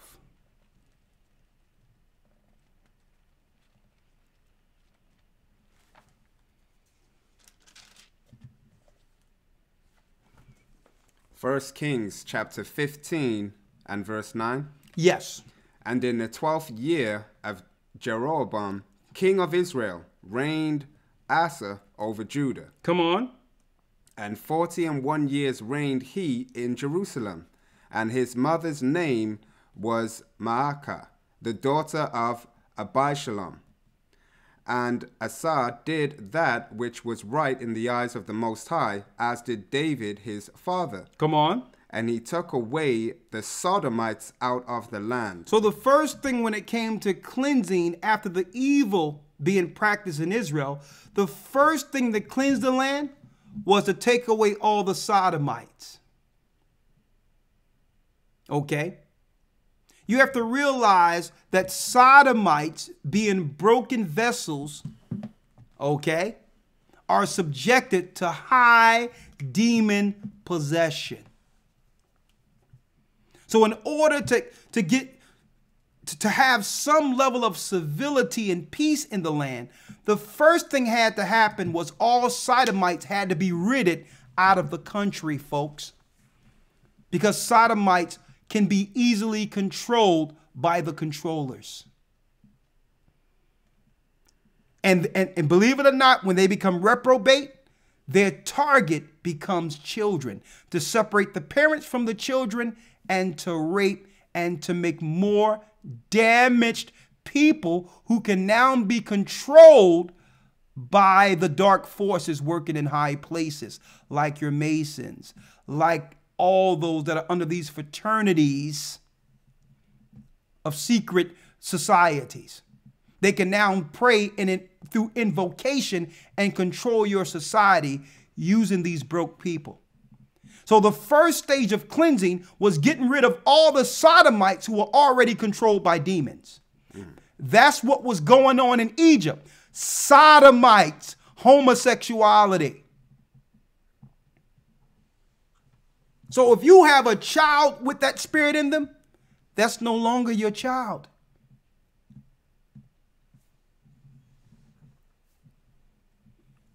Come on. Verse 12, and he took away the Sodomites out of the land and removed all the idols. And how do you know that's their key? That's their key weapon against us right now. You can say what you want against a black person. Say something against a homosexual and see what happens. Say one thing against a because that's their key, useful tool to destroy.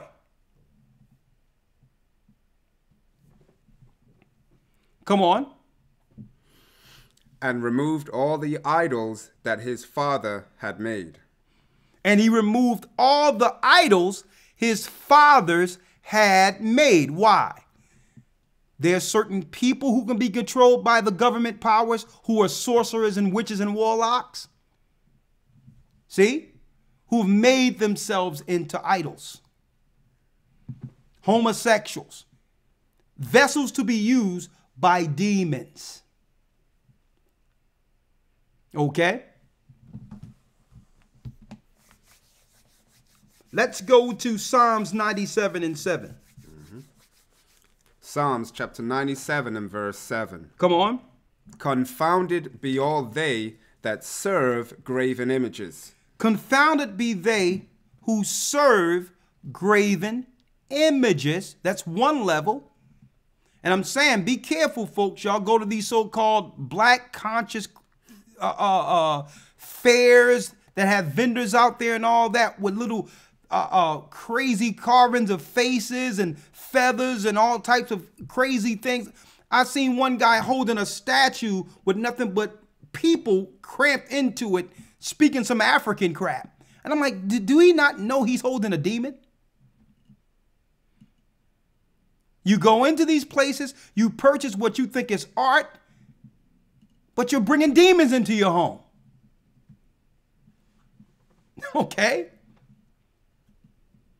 You have to clean your house, folks, and understand what's in your home. Don't go out and bring some antique or something in your home that you don't know where it came from. This is how they pray demons into stuff of control. Now they don't have to do that.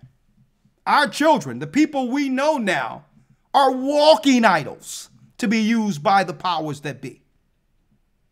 It's upon us to protect ourselves and our children from them. Okay, be careful who you let stay in your home. If possible, never let anyone outside of your circle stay in your home. When I say your circle of righteousness. And then you got to be careful with that too. Okay. You can spend the night, but you're not living up in here. Okay. You must be careful, folks. Where are you? Verse 7. Confounded be all they that serve graven images, that boast themselves of idols. Who boast themselves of idols. See? Because now you have people who boast themselves as idols. No longer is it about the Buddha or about the images that they have, like the cross and all these other images where demons resides. People themselves have made themselves into idols of control.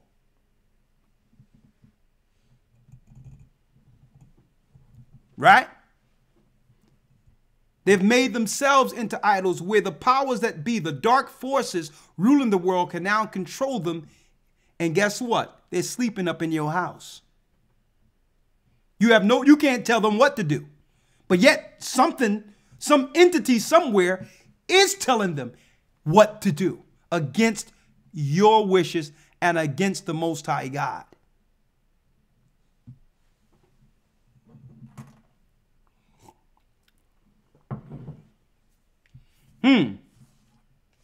Where are you? Verse 8. Come on. Zion heard, the end of verse 7. Worship him, all ye gods. Verse 8. Zion heard and was glad. And Okay, let's stop right there. And let's go to Isaiah 47:1.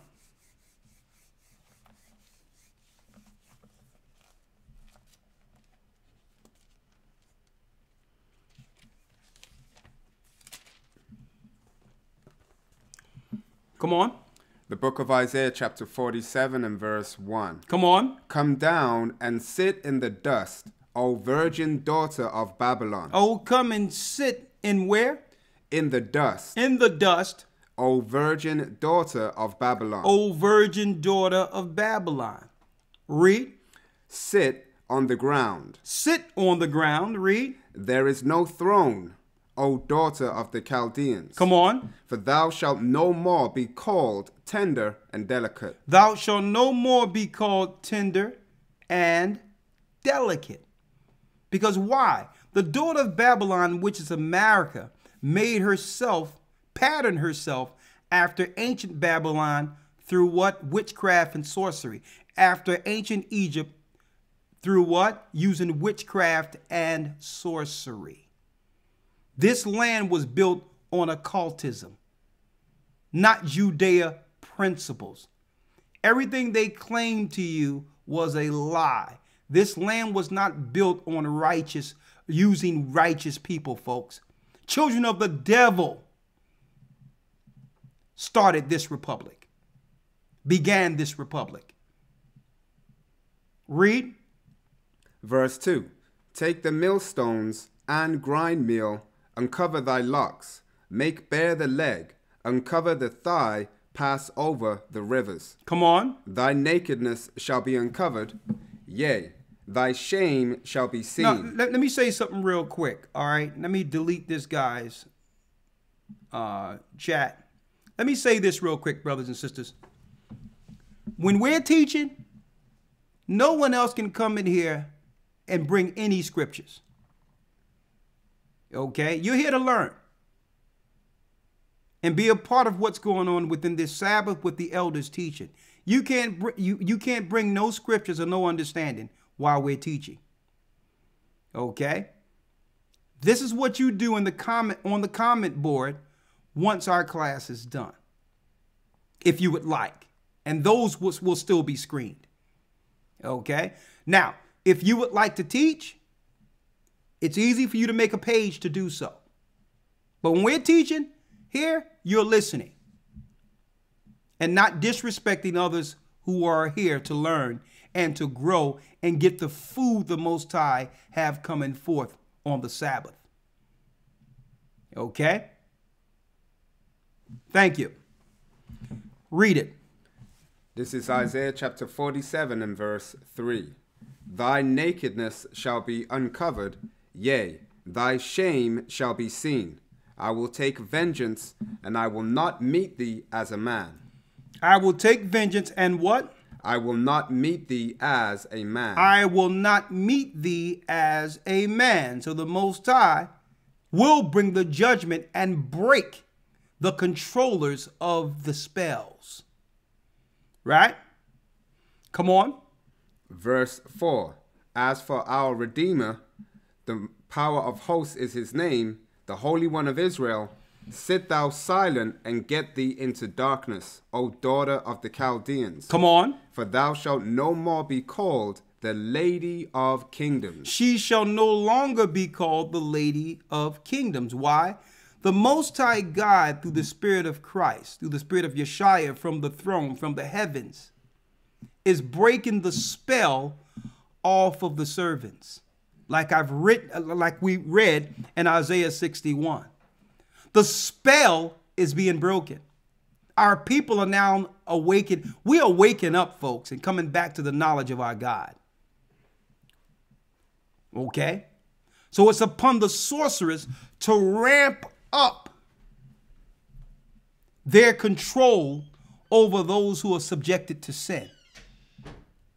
And use these vessels that are being controlled to fight and to try to just all out destroy the righteous who are left.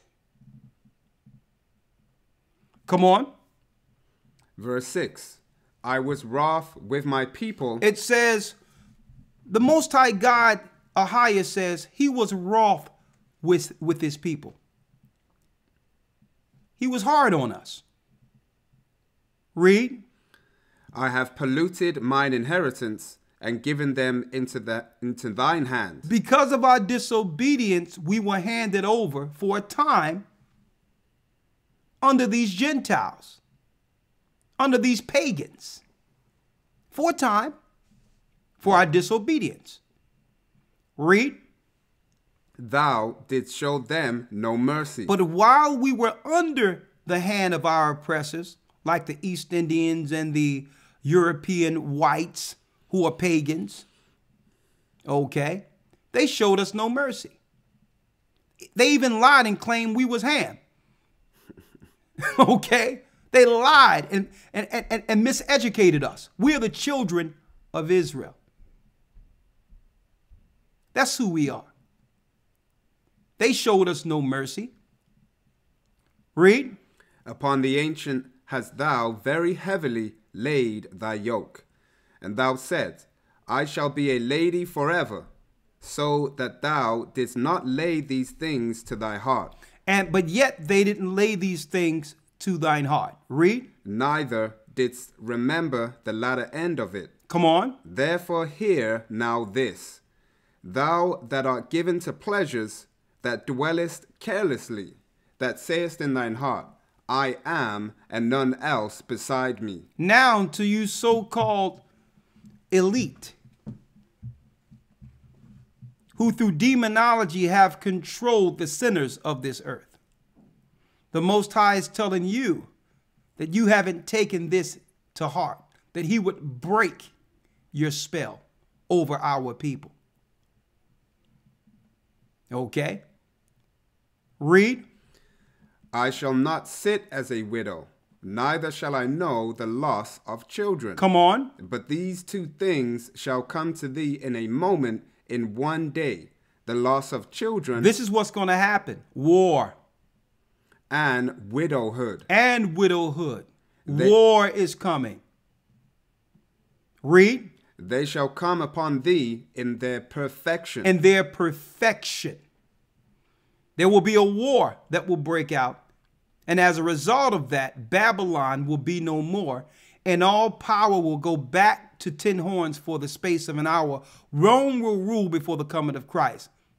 And there will be no place such as or called in this earth as the old USA.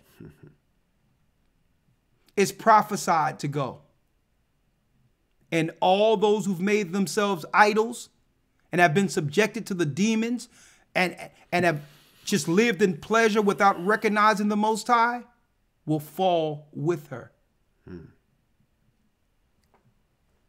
So it's upon us to say, listen, I don't have to wait for God to bring that judgment. I have, not in my house, I have power to make sure the demons are on the outside of my house, regardless of my personal care for them.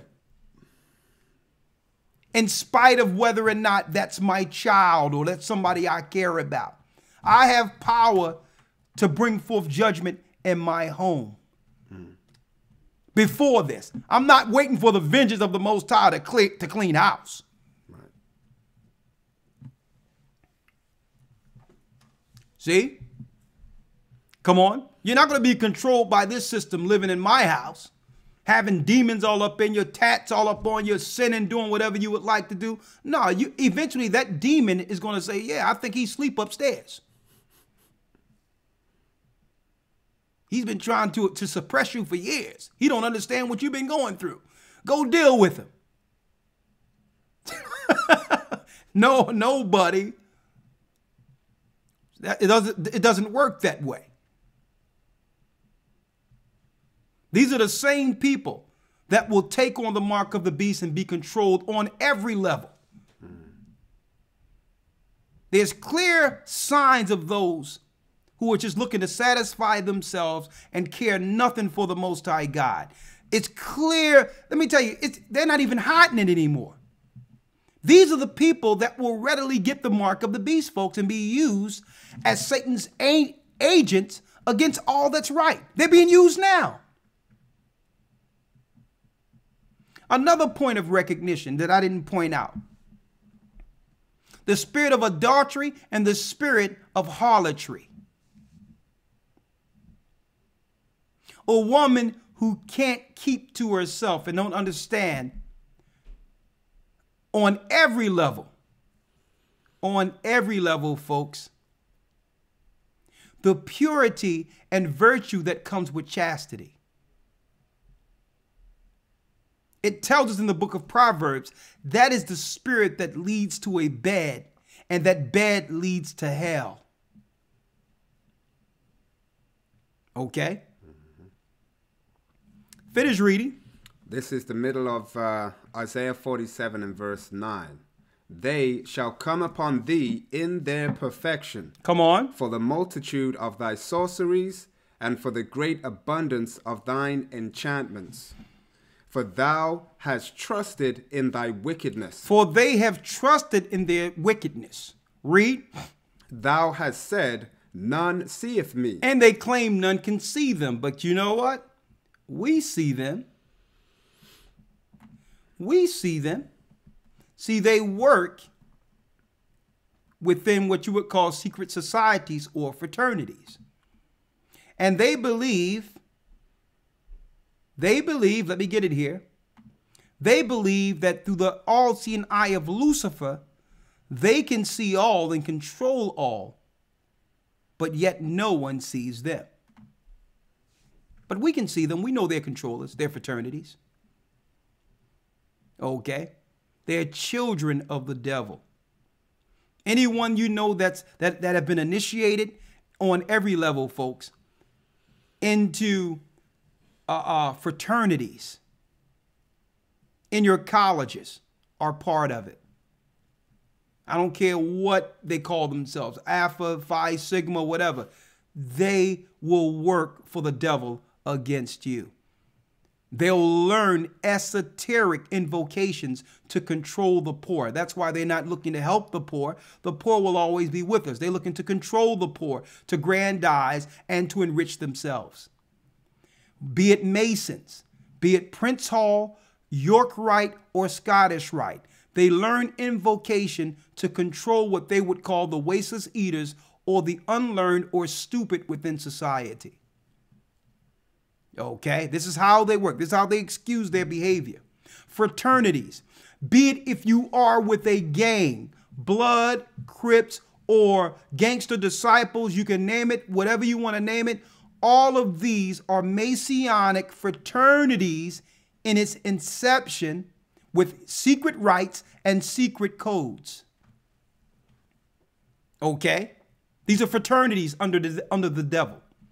All the way up to whether or not you're a politician. And now in order for you to make your way up the political ladder, you must join in secret oaths and rites. You are now a part of it. Mm-hmm. And it's one mechanism like a pyramid controlling them all. You got the all-seeing eye of Lucifer, who's Satan, their father. Then you have another level of the elite powers or royalty of this earth. Then you have the religion fashioned under them. Then you have the poor fraternities like in your colleges under them.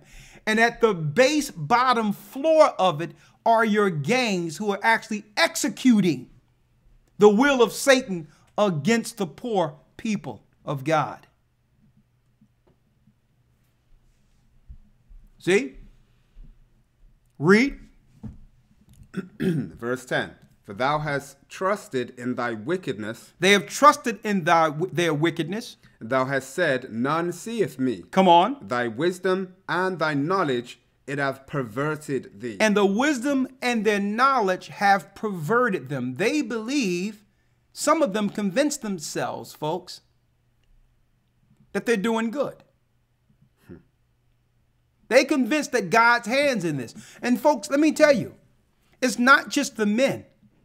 It's the women fraternities too, like the Eastern Stars, who are the top witches and warlocks. What do you think Oprah is? Oprah is a top Eastern Star that's being controlled by the Hasidic community. She's an Eastern Star. She's a witch.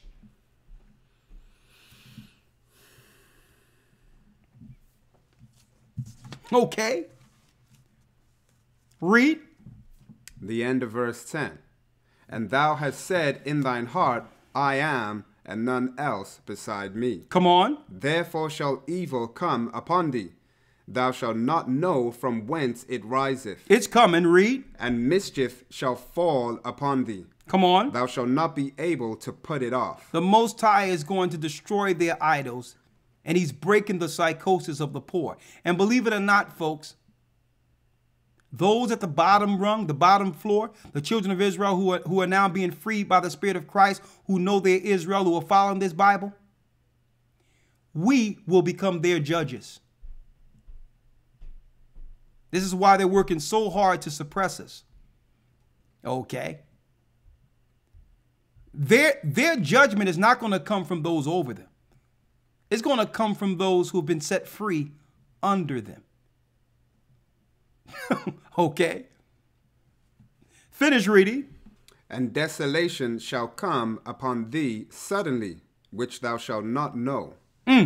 Stand now with thine enchantments. Now stand with your enchantments. Read. And with the multitude of thy sorceries. The multitude of thy sorcery through pharmaceuticals, as well as your religious sorcery, your witchcraft, your controlling of demons. Okay, they say, I'll tell you what, we can't control everyone in the house, but if we can get one sinner in the house and turn him, we'll just allow them to let the demon in who will wreck the whole shop. It takes one child. And see, and this is the reason they wanted phones every place. Now, parents think that it's a good thing to have every child with a phone. Just so that you can call and check on me and I'll know where you at all times. That's just one level of caring, folks. But the majority of the time, it's not you on your phone with your child. It's your child being linked to the beast and being controlled to be used as a demon to topple your whole home. Okay? They just need one demon in your house to wreck shop, folks. That'll lie on you, that'll hurt your family, hurt your children. They just need one demon in, one unruly demon whom they can control. Usually, it's family, unfortunately. So it's up to us to make a decision and look at our house and say, well, okay, where's the demon at? Where do he or she reside? Okay. Now, if you're not willing to rid yourself of this spirit, you in that spirit must go. Okay. You in my house. My house is the Most High's house. Don't let no one guilt you into keeping a demon living up in your house, folks. They will destroy you. Read it. Verse 12. Stand now with thine enchantments and with the multitude of thy sorceries, wherein thou hast labored from thy youth. Come on. If so. It says labored from thy youth. From the time those stones were found. From the time the Tower of Babylon was built. From the time the empires of Egypt was using it. And at the time, America became a country. It was built on witchcraft and sorcery, not through Judeo-Christendom like they claim. America was built on sorcery, witchcraft, and evil. Read. If so, be thou shalt be able to profit. And how do you know it was built on that? Well, Christ says you shall know them by their fruit. What have this country or the powers that be produced? What have they produced since their inception? Has it gotten better? Their fruit is witchcraft, sorcery, and evil. Or they wouldn't allow it to fester and grow on the land. See? Come on. If so, be thou mayest prevail. Thou art wearied in the multitude of thy counsels. Let now the astrologers, the stargazers. Let's see you astrologers. Let's see where that gets you. And the stargazers. Let's see where that gets you. See, your knowledge of the stars in astrology only can work over the poor and ignorant and the abused and hurt and those who don't know better. It's your form of control to be looked upon as an idol over the unlearned. See? But the Most High is taking away your power because the unlearned are now learning of themselves. They're learning that they're the children of God, and you no longer have control over them. See? Come on. The monthly prognosticators. The monthly prognosticators, which are those that deal with the horoscope. Simple as a day's old. If you want to know what's going to happen, read the Bible. Read. Stand up and save thee from these things that shall come upon thee. Let's see if you can save yourself from the war which is upon us. Come on. Verse 14. Behold, they shall be as stubble. The fire shall burn them. Just as Sodom and Gomorrah was burnt with fire, fire is coming to Babylon.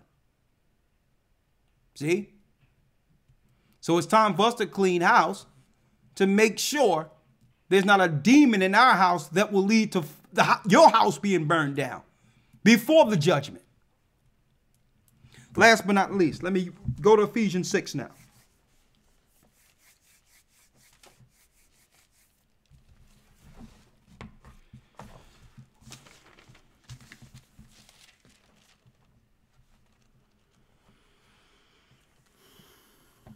Hold on before you get that. One moment.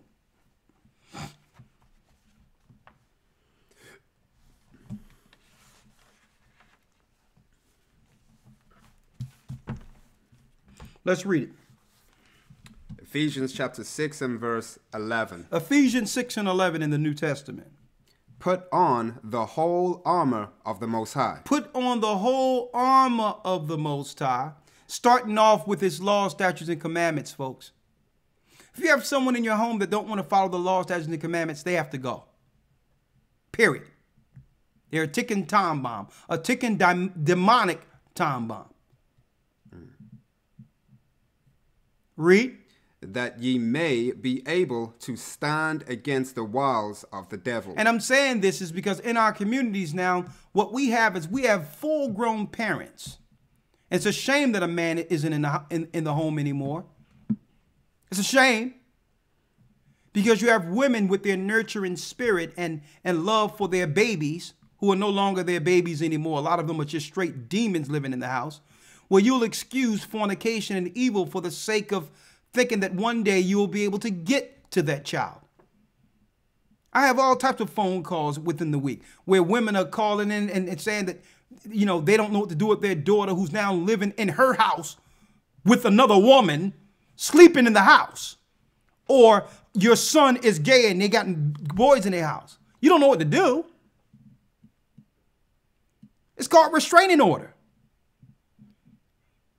Okay, no, you out of here. And what was going on that you didn't see it? At what point you didn't see your baby changing? They got tats on them. You have girls running around trying to be boys. Listen, you put on a dress and you get up out of my house. Okay? If I have a girl, you're going to be a girl. If you're a boy, you're going to become a man. Okay? It's easy to rid yourself of demons. Look at the law. Anyone going against that is on the outside of your door. Period. Read.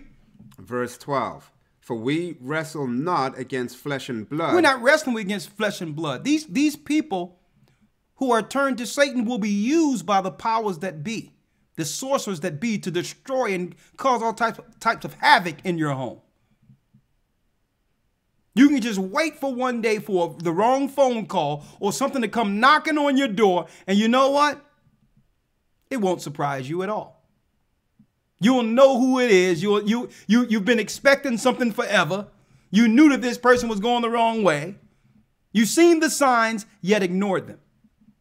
The signs of demonic possession. Read. For we wrestle not against flesh and blood. Come on. But against principalities, against powers, against the rulers of the darkness of this world, against spiritual wickedness in high places. They found a way to get to our children right up under our nose, folks. Their aim is not us anymore. Their aim are the children. The Bible says in the end times that women shall bring forth menstruous monsters. Children that are without affection. Why? The man is not around anymore. And the women are being run over roughshod by demons they had that was turned through this system, through this Babylonian system. And it's hard for mothers to let go. I know it, but you must. It's hard for men to let go when you see your children going the wrong way. But I'll tell you what, it's harder for women. It's way tougher on women. Women excuse the behavior of their children all the time. Their children can do no wrong. If you talk about their children, you're talking about them. No, we're going to have to judge righteous judgment when it comes to these unrepentant brute beasts. That's what's going on in our communities amongst us. These people are demon possessed, being controlled by the powers that be. And we're getting destroyed without hand, folks. Because no one is going to stand up for the Most High against the unrighteousness, not even in their own home. And that will filter beyond your door, and eventually the communities are war-torn. Come on. Verse 13. Wherefore take unto you the whole armor of the Most High. We must take on ourselves the full armor of the Most High. We have to take a stand with him. We have to take a stand with him against evil, even if that evil is in our family, folks. Read. That ye may be able to withstand in the evil day. Come on. And having done all to stand. Therefore, verse 14. Stand therefore, having your loins girt about with truth. With truth. See? This is how you destroy the demon. If someone is in your house steadily, just straight in your face lying to you, like, you got to go. At least be truthful, because if you're truthful, at least I can do what? I can prepare for what's to come. I can help you prepare for what's to come. But if you're lying to me, how can I protect the home? How can I protect you? It's unfair for you to know that you're doing something that can harm someone and lie. You have people, you have parents who know their children are doing all types of foolishness. You can have a young boy smelling like he just ran through a weed plant of smoke in his house saying, well, listen, and you ask, well, what's going on? Are you smoking? Well, why you coming down on me? I'm not doing nothing. And it smelled like you just came from a Bob Marley concert. And the parents is looking at you and they'll straight lie in your face. Okay? And then the parents will be asking, I don't know what I'm going to do with this boy. I don't know what I'm going to do with this girl. You don't know what you're going to do. What? Hit the door. When I see disobedience rise up, I have an answer. Hit the door right now. And that's the power of man, folks. That's the power of man. It's a shame that we have houses with no men in it, because a man will stand up and say, listen, a righteous man will stand up and say, it ain't going on up in here. And then the mother be like, no, just give him a chance. Listen, you want to coddle the demon?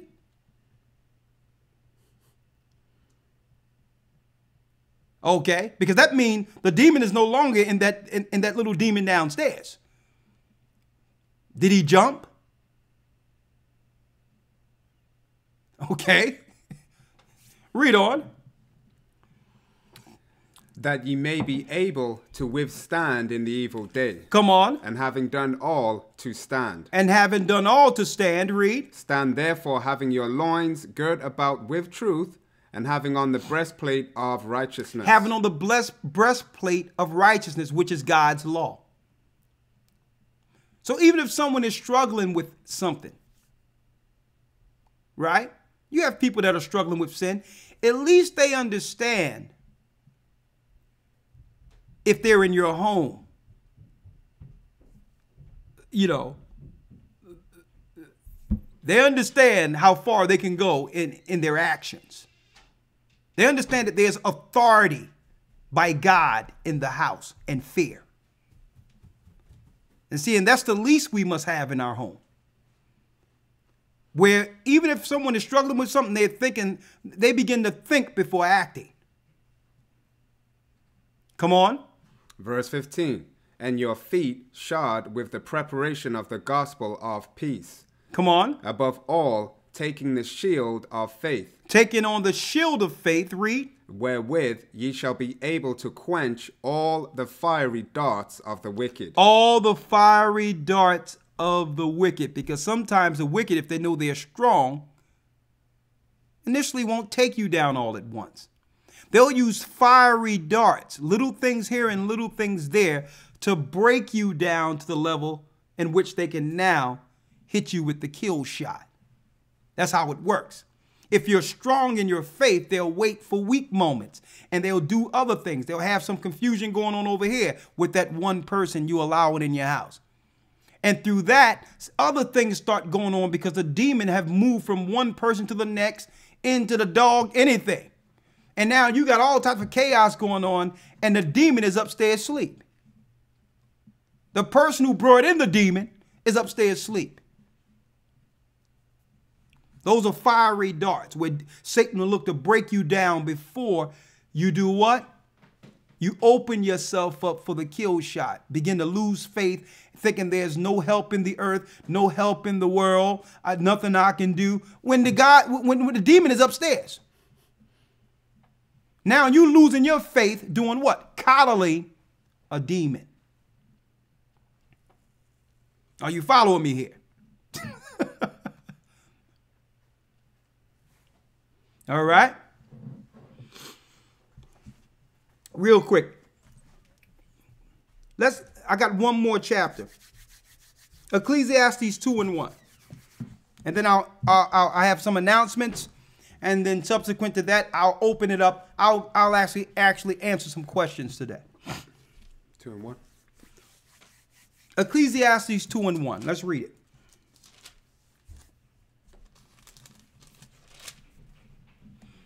No, Proverbs 23 and 13 first. Proverbs 23 and 13.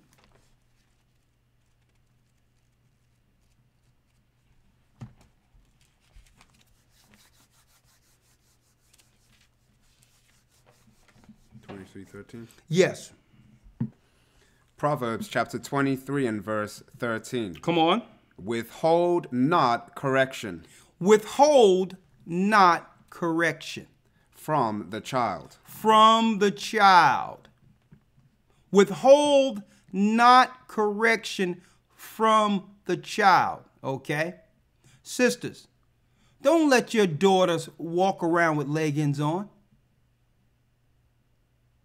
That's not cute.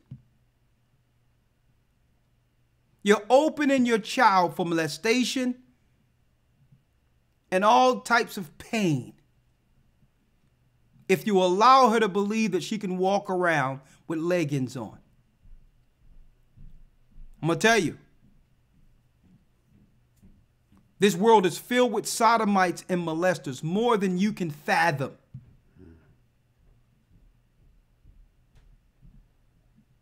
Come on. For if thou hast beatest him with the rod, he shall not die. And it's speaking of the boy now. Correct that boy. It says, if you beateth him with a rod, the boy will not die. He'll live. Why do you think the system don't want you? You think they care about your child to the degree in which they don't want you chastising your child? They could care less. They be brain killing our boys with vaccines. Right. So they don't really care about whether or not you give your child pain through whippings. They're trying to stop the correction so that they can allow the demons to control your child. That's why they don't want children being chastised by their parents. They want uncontrolled demons in which those that they can control, the chaos. This is how they bring order, their order, through chaos. They know how to control it because why? They control the demons you allow to fester in your children. Through sorcery, witchcraft. It's a craft, folks. So they'll tell you, you shouldn't beat your child. That's wrong. That's abuse. No, they don't want your child corrected because only they can control that demon against you. Mm-hmm. Read. Verse 14. Thou shalt beat him with the rod and shalt deliver his soul from hell. This is how you protect your children from hell, putting the fear of God in them. Come on. My son, if thine heart be wise, my heart shall rejoice, even mine. Yea, my reins shall rejoice when thy lips speak right things. Let not thine heart envy sinners. Let not thine heart envy sinners. Don't look at what everyone else is doing and say, well, I'm going to allow my child to do it so that it's not left out. Don't envy the sinner. Your child will be like, well, she put this on. Or the boy say, well, he got that. He's doing that. Don't let them guilt trip you into losing them. Read. But be thou in the fear of the Most High all the day long. Come on, that's the answer. Read. For surely there is an end, and thine expectation shall not be cut off. Hear thou, my son, and be wise, and guide thine heart in the way. Be not among winebibbers. Be not among people who get drunk. Here's some clear safe spaces for us. See, at the end of this, I say I'm going to make sure we're going to bring some stuff out according to the Bible that will make us safe, right? Don't be among drunkards. I never understood people hanging out at bars and places where there's all chaos and confusion, demons running rampant. See?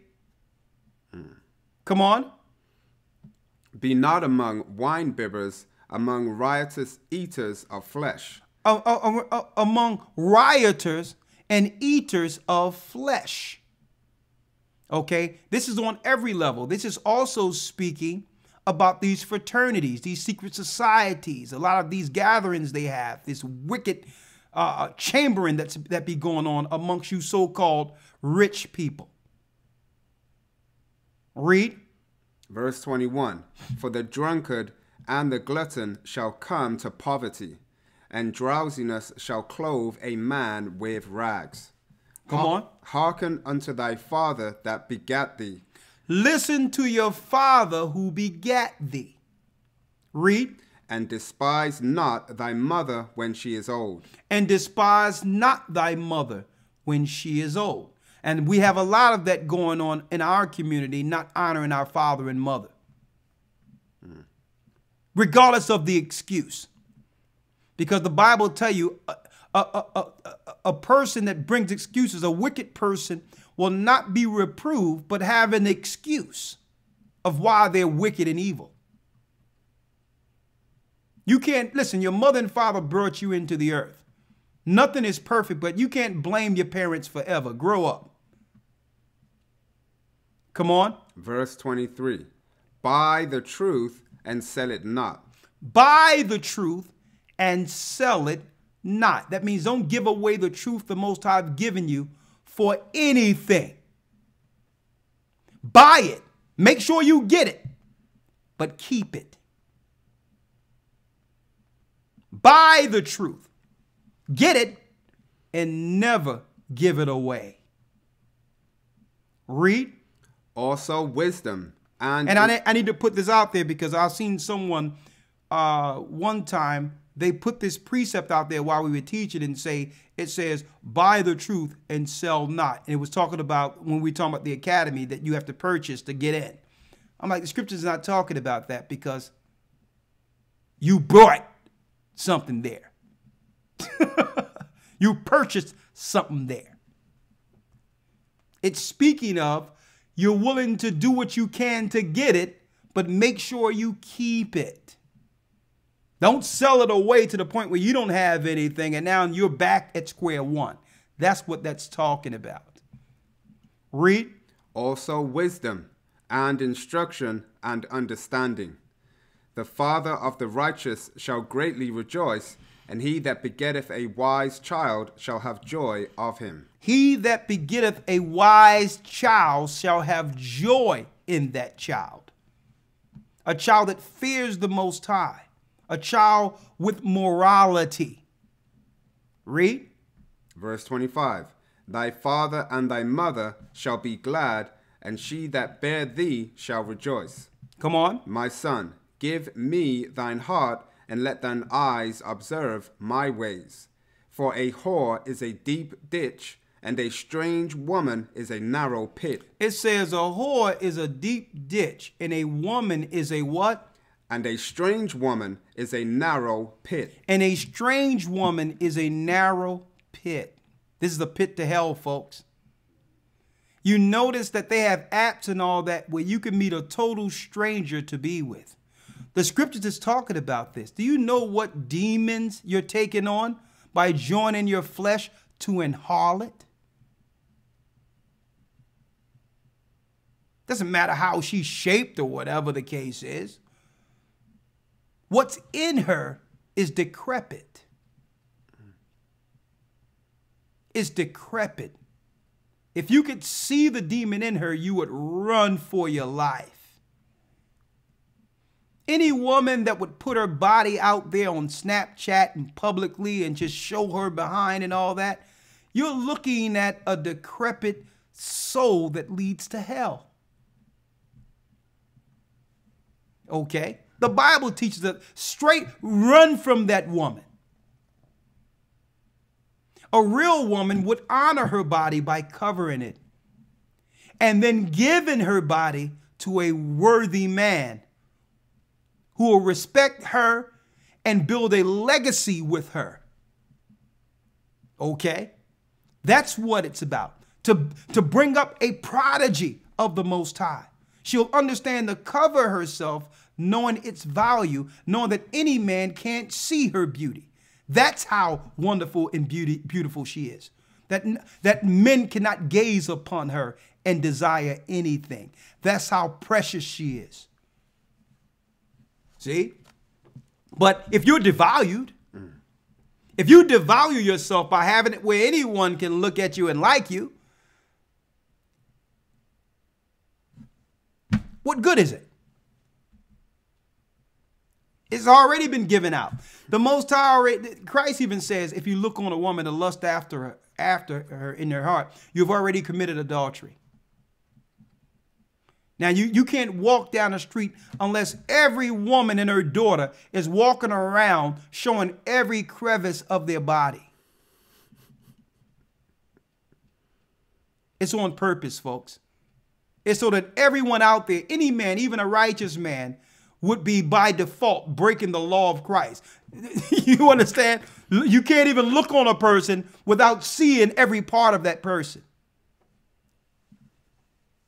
Read it again. Verse 27. For a whore is a deep ditch, and a strange woman is a narrow pit. She also lieth in wait as for a prey, and increaseth the transgressors among men. She lieth as one looking for a prey, folks. She lieth in wait as a predator. And at the end of it, what happens? And increaseth the transgressors among men. And she increaseth sin amongst man. And this is the simplicity of man chasing young women, folks, for the sake of pleasure. You are yielding your soul to what? A deviant. It's witchcraft. It's a trap. She's a witch. She's a witch. And I even examined that. Think about what a witch is. Look it up. Do the research. Witches changes their continence. They'll change themselves into someone else to trap someone. And when they take off all the stuff that they put on themselves, you're looking at an entirely different person. Face off, witchcraft. Hair off, witchcraft, folks. That's not the person you desired. You've been deceived. You've been tricked into a trap.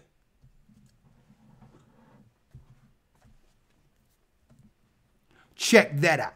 Witchcraft is on every level to the point where it's so rampant and normal that people can't even see. I remember growing up, and you can look at a young lady and you'll know, okay, it's okay to one day or the other day changes your style. But that's not your hair. That's not your face. That's not how you look. I grew up with you. And it was at one time women honored who they were and respected who they were and didn't have to cover it.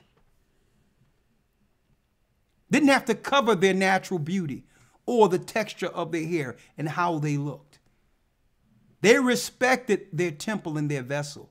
And if a man didn't respect them the way they looked, that man wasn't good enough for them. That's a real woman.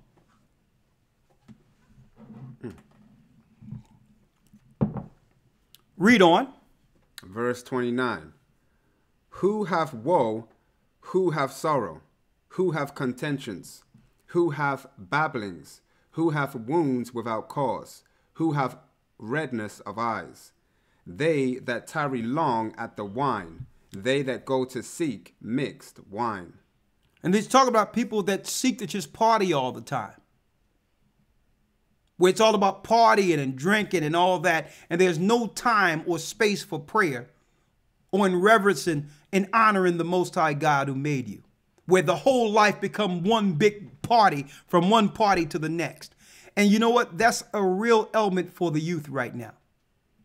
Because by the time they get into their 30s, they realize they've lost 30s and 40s. They've lost the prime of their life, wasting it on nothing.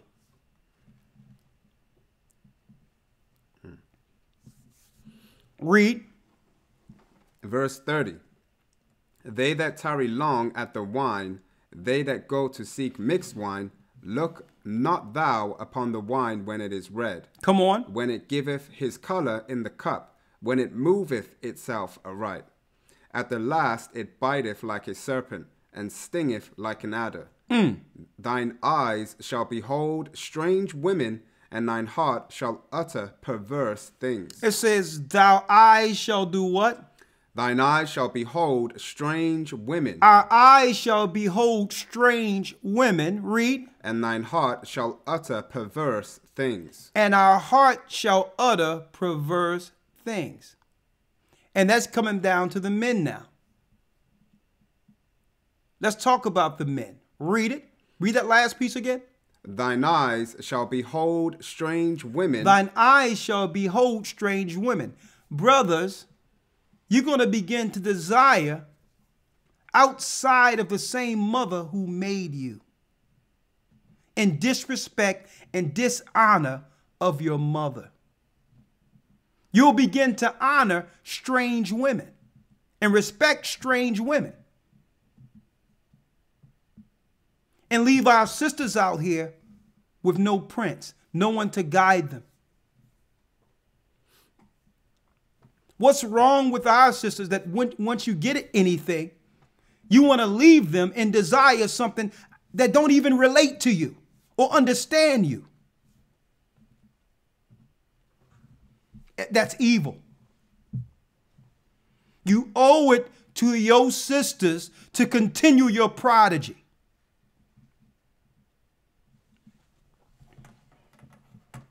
Okay?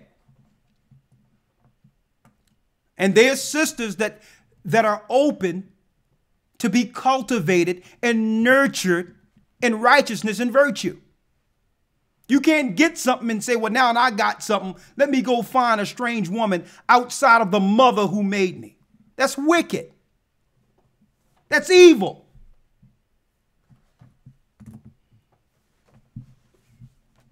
It's not right.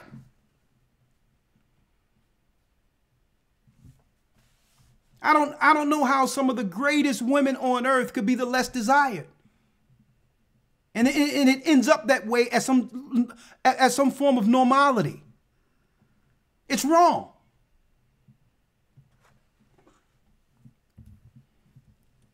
Okay. That's what my father made sure he told me. He's like, listen, son, I know you're going through something right now, dealing with the music, you singing, you doing that. Okay, you growing up in your own. He says, you better bring me a child that look like me. Mm-hmm. I'm going to tell you that straight up.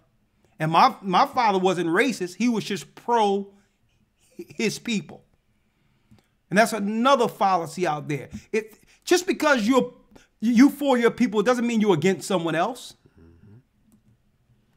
How do we keep our tradition alive if we keep watering it down, homogenizing it? We owed it to our ancestors. Christ was blacker than me. And I owe it to him to make sure I bring a child that's looking like that. Nothing against Chinese people or white people. I'm for my people. That's what it's about. And you brothers should take more pride in that. Okay. Let's go. Verse 33. Thine eyes shall behold strange women. Come on. And thine heart shall utter perverse things. And thy heart shall utter perverse things. Instead of speaking with the wisdom of the Most High, the majority of conversations are just so ridiculous and stupid now. It's like I'm looking at grown people with gray beards talking childish stupidity I heard, in middle school.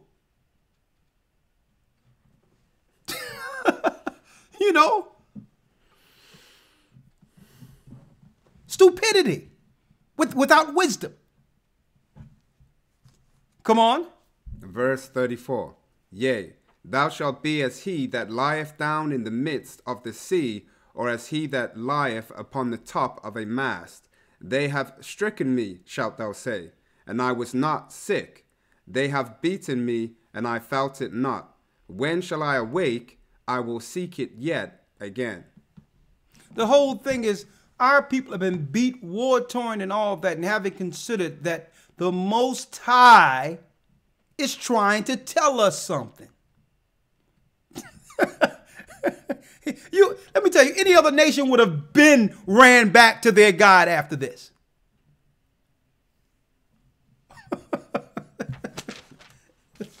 Are you kidding me?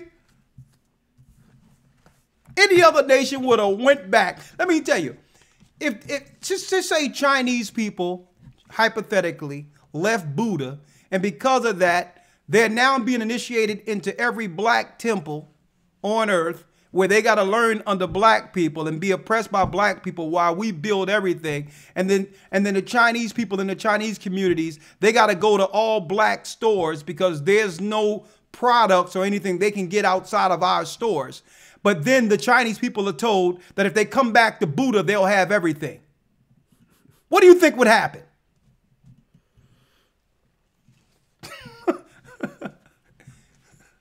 You don't see how asinine and crazy this looks? I'm talking about from an outside perspective. You wouldn't find one Chinese Christian on earth if they found out that they could rule everything by going back to Buddha.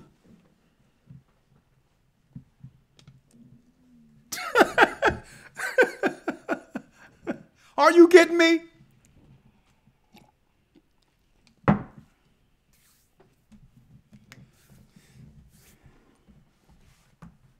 Safe space. Let's end it.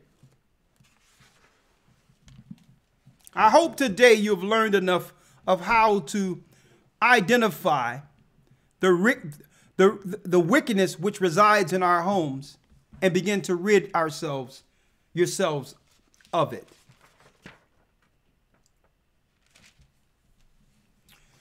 Let's go straight to Ecclesiastes. Let's end it here. There's a lot I would like to talk about, but of course, all good things must come to an end today on this Sabbath.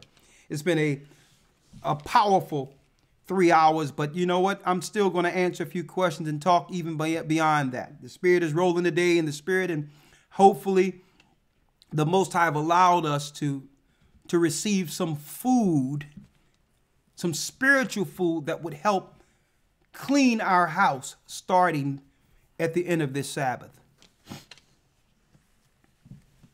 Let's go to Ecclesiasticus, which is Sirach, the 3rd chapter. Now y'all know the origin of demons, how the government used them through invocation, how demons have really no power over us unless we sin and let them in. That's why the Lord gave us the law. Now we know that if people in your house do have demons, they'll become an enemy of those who will serve in righteousness in Christ and cause trouble all up in your house. We know that now. And we know, you know what to do now if that person don't want to shed that demon and repent. Okay? It's called the boot. Okay? Either you're going to be down with what you let in, or you're going to be down with the family who brought you in. Which one? I brought you up in this place. So you're not going to go out and get some demon to wreck shop up in here. Right? Let's go to Ecclesiastes now in 3 and 1. Ecclesiasticus chapter 3 and verse 1. Hear me, your father, O children, and do thereafter that ye may be safe. The Most High is saying, hear me, your father, O children, and do thereafter that you may be safe. Come on. Verse 2. For the Most High have given the father honor over the children. He have given the father honor over the children. You notice when children become anything in this world, even if the father's in the house, that he's rarely mentioned. You notice, and not that the mother shouldn't get recognition, but men gets no recognition in this evil and wicked world. You notice that? I need you to think about that for a moment.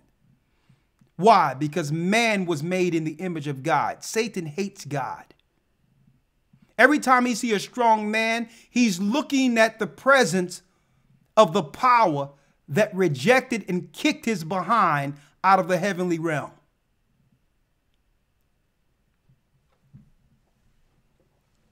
For the Lord hath given the father honor over the children, read. And have confirmed the authority of the mother over the sons. And have confirmed the authority of the mother over the son. So there's an equal respect when it comes to the power. The Most High doesn't disrespect the woman's authority, but the man is over the woman. And it's upon us let me tell you, it's upon us to fight for that authority that was entrusted to us through the Most High. They're trying to make being a man criminal. They're trying to make being a man criminal, folks. And the only example they're showing now of any so-called, what you would call male, because you can't even call them men, are feminized males. To be a man is criminal. Oh, that's threatening. Just to be a man, that's threatening. Toxic masculinity. They call it toxic masculinity. No, I'm a man. And that's what I'm going to be. You're not going to change that. I'm going to think like a man. I'm going to talk like a man. And I'm not going to change who I am for the sake of your space. Me being a man shouldn't offend you. Okay? Read. Whoso honoreth his father maketh an atonement for his sins. If a child honor their father, they make an atonement for their sins. You notice how this system teaches the children to talk down against their father or speak publicly about a man in a negative light? Not realizing, folks, you cut off your father or speak against your father, you're also speaking against your ancestors. The lineage, your tradition, comes through the loins of men. And it doesn't, a lot of people may be going through certain things and saying, well, my father wasn't this or he wasn't around or whatever that. But honor the fact that you were made. And if it wasn't for him, you wouldn't exist. At least give him that. And honor that piece until the Most High bring resolve. But don't denigrate and disrespect him. Read. Verse 4. And he that honoreth his mother is as one that layeth up treasure. Come on. Whoso honoreth his father shall have joy of his own children, and when he maketh his prayer, he shall be heard. If you dishonor your father, regardless of what you think, the Most High isn't hearing your prayer. Because if you're going to disrespect your father on earth, you'll definitely disrespect your father in heaven. Okay? The Most High sent him to bring you forth, regardless of what you think. He sent that man to bring you forth. As you are, so is he. Let's break the spells over us by doing the contrary of this system. Okay? Not becoming over emotional and all that and going through, oh, this is what I'm going through and he wasn't there. And listen, grow up. Fight against the system by honoring those who you even felt did things against you or wasn't there for you. If not honor them, don't dishonor them. Okay? Read.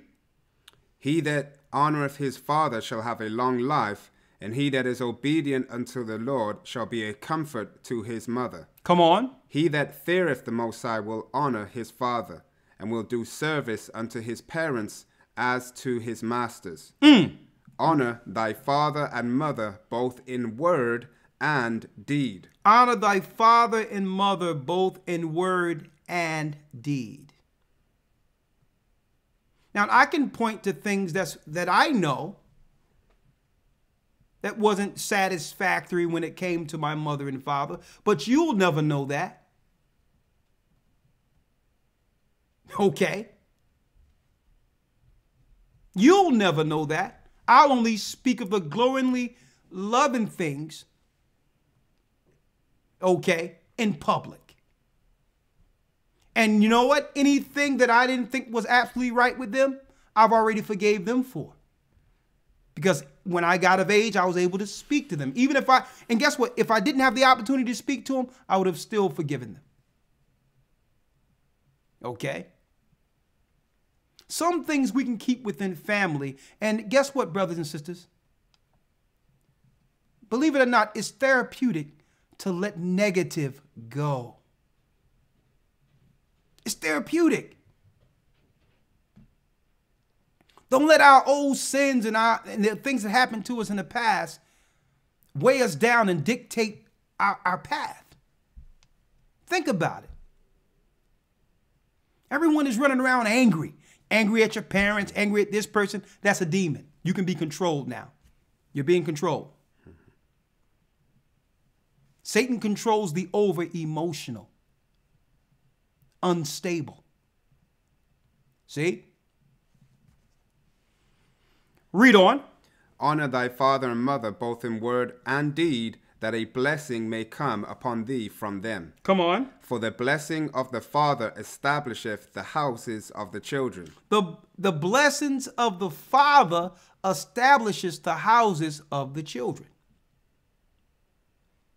Now, I know there's a problem now because we're dealing in where majority of households are raised, children are being raised without men in the house.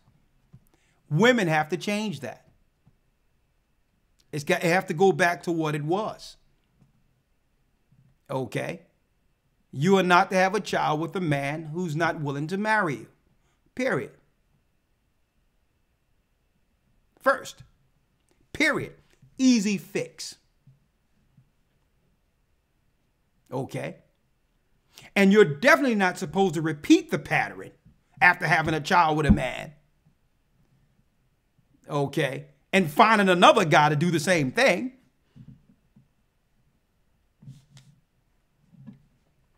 So now you got that young man looking for some level of a mentor. And all types of chaos come in. Or you want to find a guy who you think is halfway decent as a mentor. Come to find out you done brought a demon up in your house. And then we see a perpetual cycle of destruction in our families. Right? Read. But the curse of the mother rooteth out foundations. Glory not in the dishonor of thy father, for thy father's dishonor is no... It says, for the blessing of the father established the house of his children, but the curse of the mother rooteth out foundations. And when it says the curse of the mother rooteth out foundations, you have to realize, folks, that there was a curse in the beginning that led to a lot. It came through disobedience and battling. That led to warfare and everything we see in the earth today. Because why? Man and woman wasn't seeing eye to eye due to that disobedience. And it started destruction.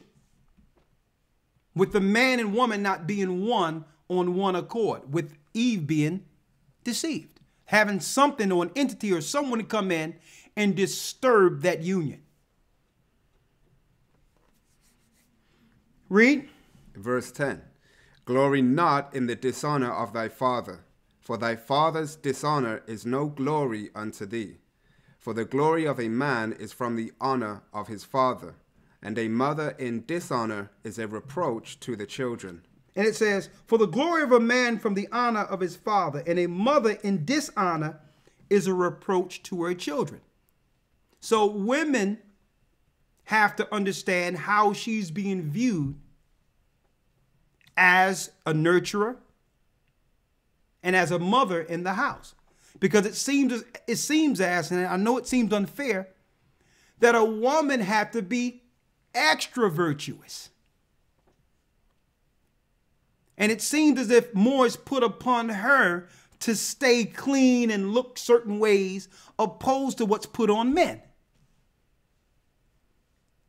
And I know it's tough, but the Most High made it that way. That a woman have to, because she's the nurturer of a child before the child gets to the degree in which it grows up, and now it's time for the man to kick in. Hope y'all understand this. So it's hard for a young man to know what type of woman to find if he don't first see that virtue during his nurturing years. Okay? Hope y'all understand that. So it's upon the woman to be almost extra virtuous, because that young man, everyone is dependent on her as this squeaky clean example in the home. So if a young man is seeing a woman and different guys are coming in and out of her house and all those things, and a young man grew up to think that's normal, see, it throws everything out of balance. He don't know what a virtuous woman is. He can't look at his mother for that example and desire to love that woman. Okay.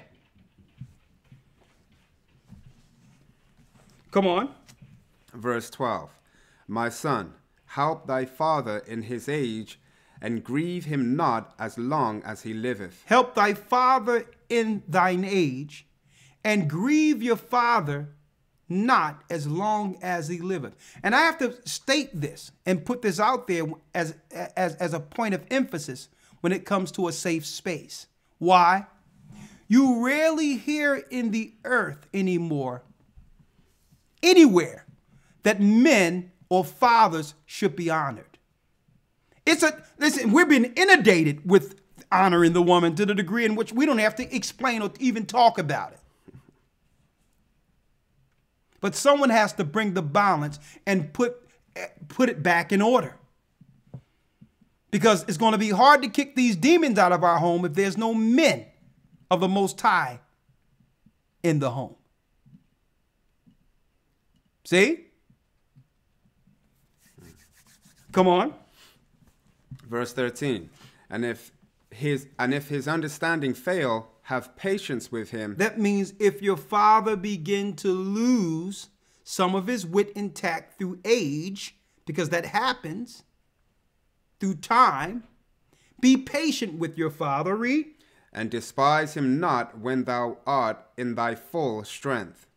For the relieving of thy father shall not be forgotten. What verse you at? Verse 14.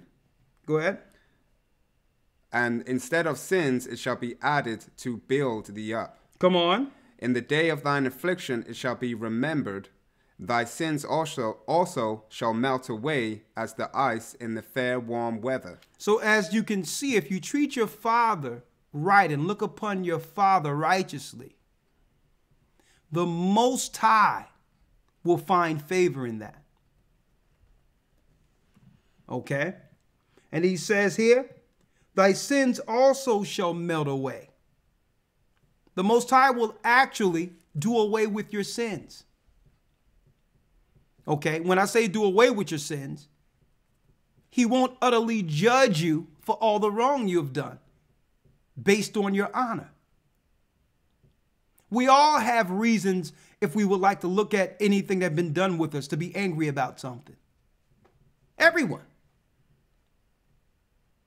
But Christ tells us in the Lord's Prayer, we're asking the Most High to forgive our debts and trespasses as we forgive those who trespass against us. See? How can we forgive people in the street and others and can't even forgive our own families, our own father and mother for not such a perfect upbringing or past? That's wrong. Read. Verse 16. He that forsaketh his father is as a blasphemer. If you forsake your father, according to the Most High, you are as a blasphemer. Read. And he that angereth his mother is cursed of the Most High. And you have an unruly demon running around and causing their mother's grief.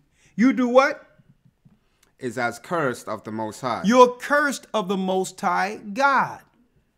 So you see what's going on in our neighborhoods where our youth are killing each other and dying off and dying and you know, in number right now? We're looking at it right here. The children are disobedient and have went away and don't even want to serve the living God. So the Most High, I'm going to tell you, honor thy mother or father, or your days shall be short on the land. The Most High spoke that. So now we got these disobedient children, liars, disrespecting, running around, sodomitish behavior, and the Most High is allowing the death angel to reign in our communities. And no one is pointing to the fact that the disobedience has led to all of this, that the God of Israel is speaking while no one's listening. I can see it clearly.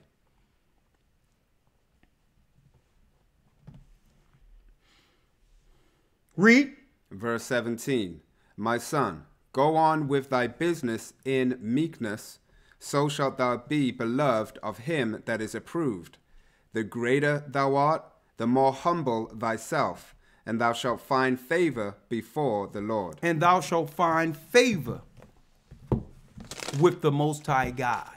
Let's put things back in order. Look inwardly and rid ourselves of the past demons we reflect on that makes us angry and upset and regretful. These are all inordinate emotions that Satan can easily control. That's right.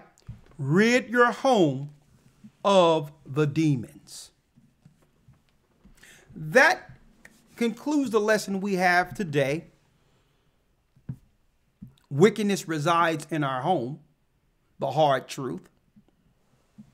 And hopefully you brothers and sisters have gotten some understanding to actually use some of the scriptures and the precepts concerning the origin of evil to rid the spiritual clutter within your own homes and come back to the law, statutes, and commandments of God. That concludes the lesson. So I'm going to answer a few questions in a moment, but before I do that, I would like to also again announce the fact that we are in week 3 of our Hebrew and Bible Academy.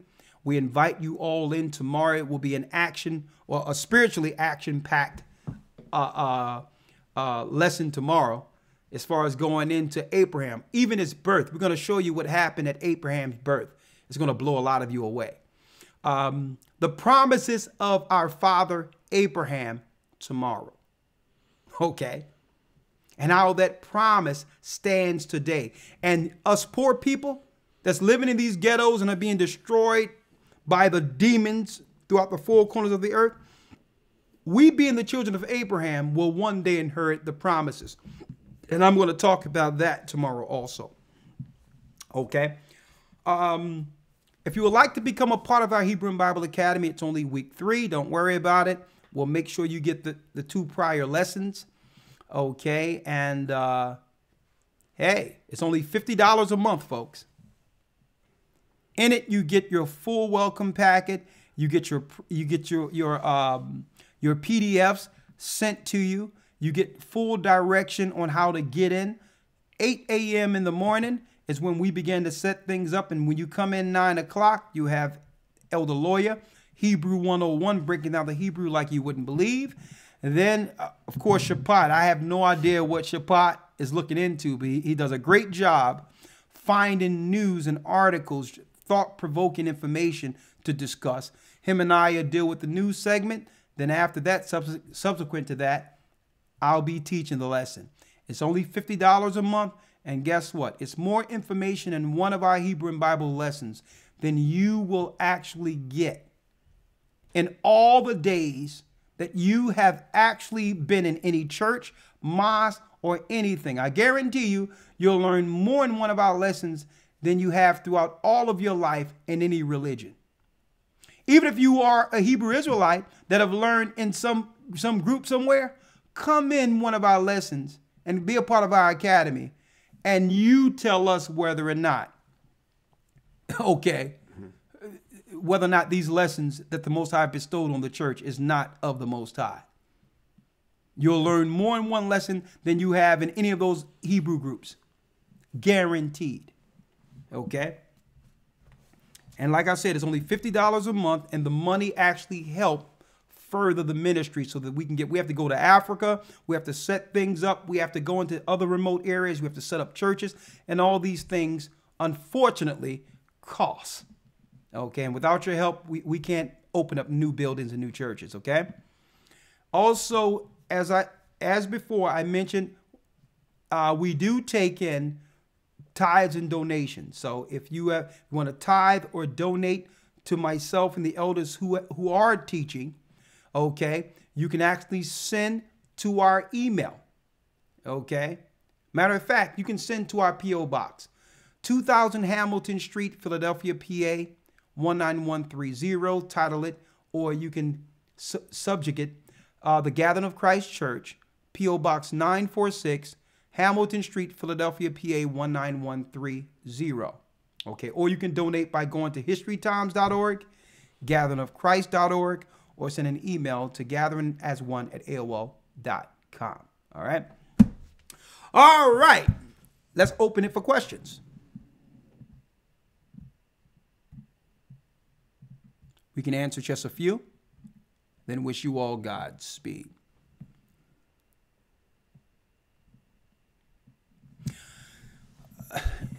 What? Okay.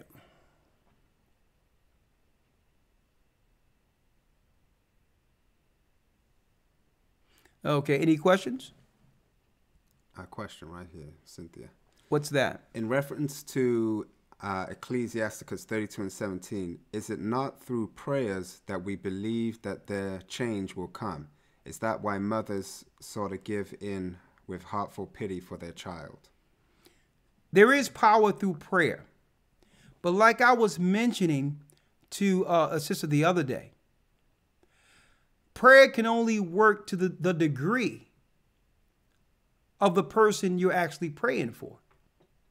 When I say that, you can have a person who would like to sin and do evil and wickedness. Just say if someone is a killer and want to continue killing people. You can pray that the Most High help this person and stop them from doing that. But all in all, if this person have in their heart is content and intending on killing someone, what good will the prayer do? That person must want to change or repent. Okay, so yes, there is power in prayer. Okay, there is power in that. And that's why the Most High, to some degree, due to the prayer, haven't altogether done away with us yet. But all in all, like I told the sister the other day, and I asked the sister when she called, do your son want what you're praying for?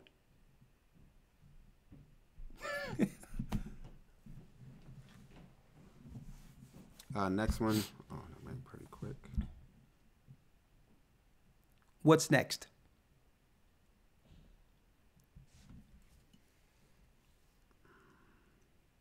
Where did it go? I'll answer one or two more questions, and after that, I can wish you all Godspeed because we did cover a lot within 3 hours. There was a next one, but there's so many. Okay. Here's another question. Please clarify, Elder, are the East Indians Hamites or the Persians? Well, to clarify, right after the flood, Hamites, okay, Babylonians, Cushites went into both areas, okay, some in Persia and some in East India. Okay, so absolutely yes. I'm not speaking of all the East Indians, but the majority of East Indians you see today, right, in our communities are Hamites.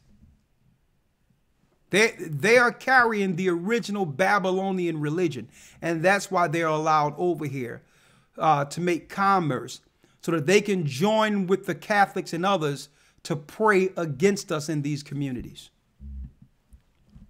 Okay? Not to say exclusively, because there's a large number of Israelites who are in India right now. Okay? There's a large number of Elamites from the children of Elam who's in India. But the ones that we see coming over here are Hamites. Okay? And in parts of Persia. All right, what's next? I think this one just went there. Question. If you have tattoos but are now walking in the truth, will you still be judged, or do you need to get rid of it, and how? That's a good question. The Bible tells us in times past the Most High winked at our ignorance, but now command everyone everywhere to repent. Okay? Now, no one can be judged on past sins. What can you do? If someone has a tattoo, it's upon them. You can Google it or whatever the case is and find a way to get the tattoo removed. Sometimes people can use laser. There's different type of technology that can laser it off or whatever the case is. But it's best to rid yourself of that brand. That brand is connected to a demon. But no, you cannot be judged on anything you've done in the past. Once you're baptized, the Most High placed, as far as the heavens is concerned, a new clothing over you, a white robe. So the Most High doesn't see that old vessel that have repented and put off former sins. But all in all, for yourself, you probably want to find a way to get the tattoo off, okay? And you understand? But there's ways. You can probably Google it. I haven't looked into it. But I'm just saying there's a clear indicator for those who may meet a person or whatever the case is, and you can see certain things on them to know, okay, a demon was there or is there. And tattoos is a key indicator. Okay? Someone asks, what if you're totally covered? Hey, I would no sense in trying to get those removed. Do what's right. Follow the law, statutes, and commandments of the Most High. And eventually, we're going to shed these anyway, right? Okay. With that, we're going to say Shalom. You stay strong. We'll continue our lesson next week. Thank you for your participation in our Sabbath class. And of course, we'll be back this Wednesday with another important GOCC Gathering of Christ Church broadcast. With that, we're going to say shalom. Stay strong in the spirit, and sin not. Let's do the Lord's Prayer. Our Father, which art in heaven, hallowed be thy name. Thy kingdom come. Thy will be done. On earth. As it is in heaven. Give us this day. Our daily bread. And forgive us our debts. As we forgive our debtors. And lead us not into temptation. But deliver us from evil. For thine is the kingdom. And the power. And the glory. Forever. Amen. I would like to say shalom to all our brothers and sisters. Stay strong. We'll soon see Zion. Okay? I'm Elder Rawchaa along with Shabbat. And for you in the academy, guess what? We're going to drop a bomb on y'all tomorrow. Shalom. Praise the Most High.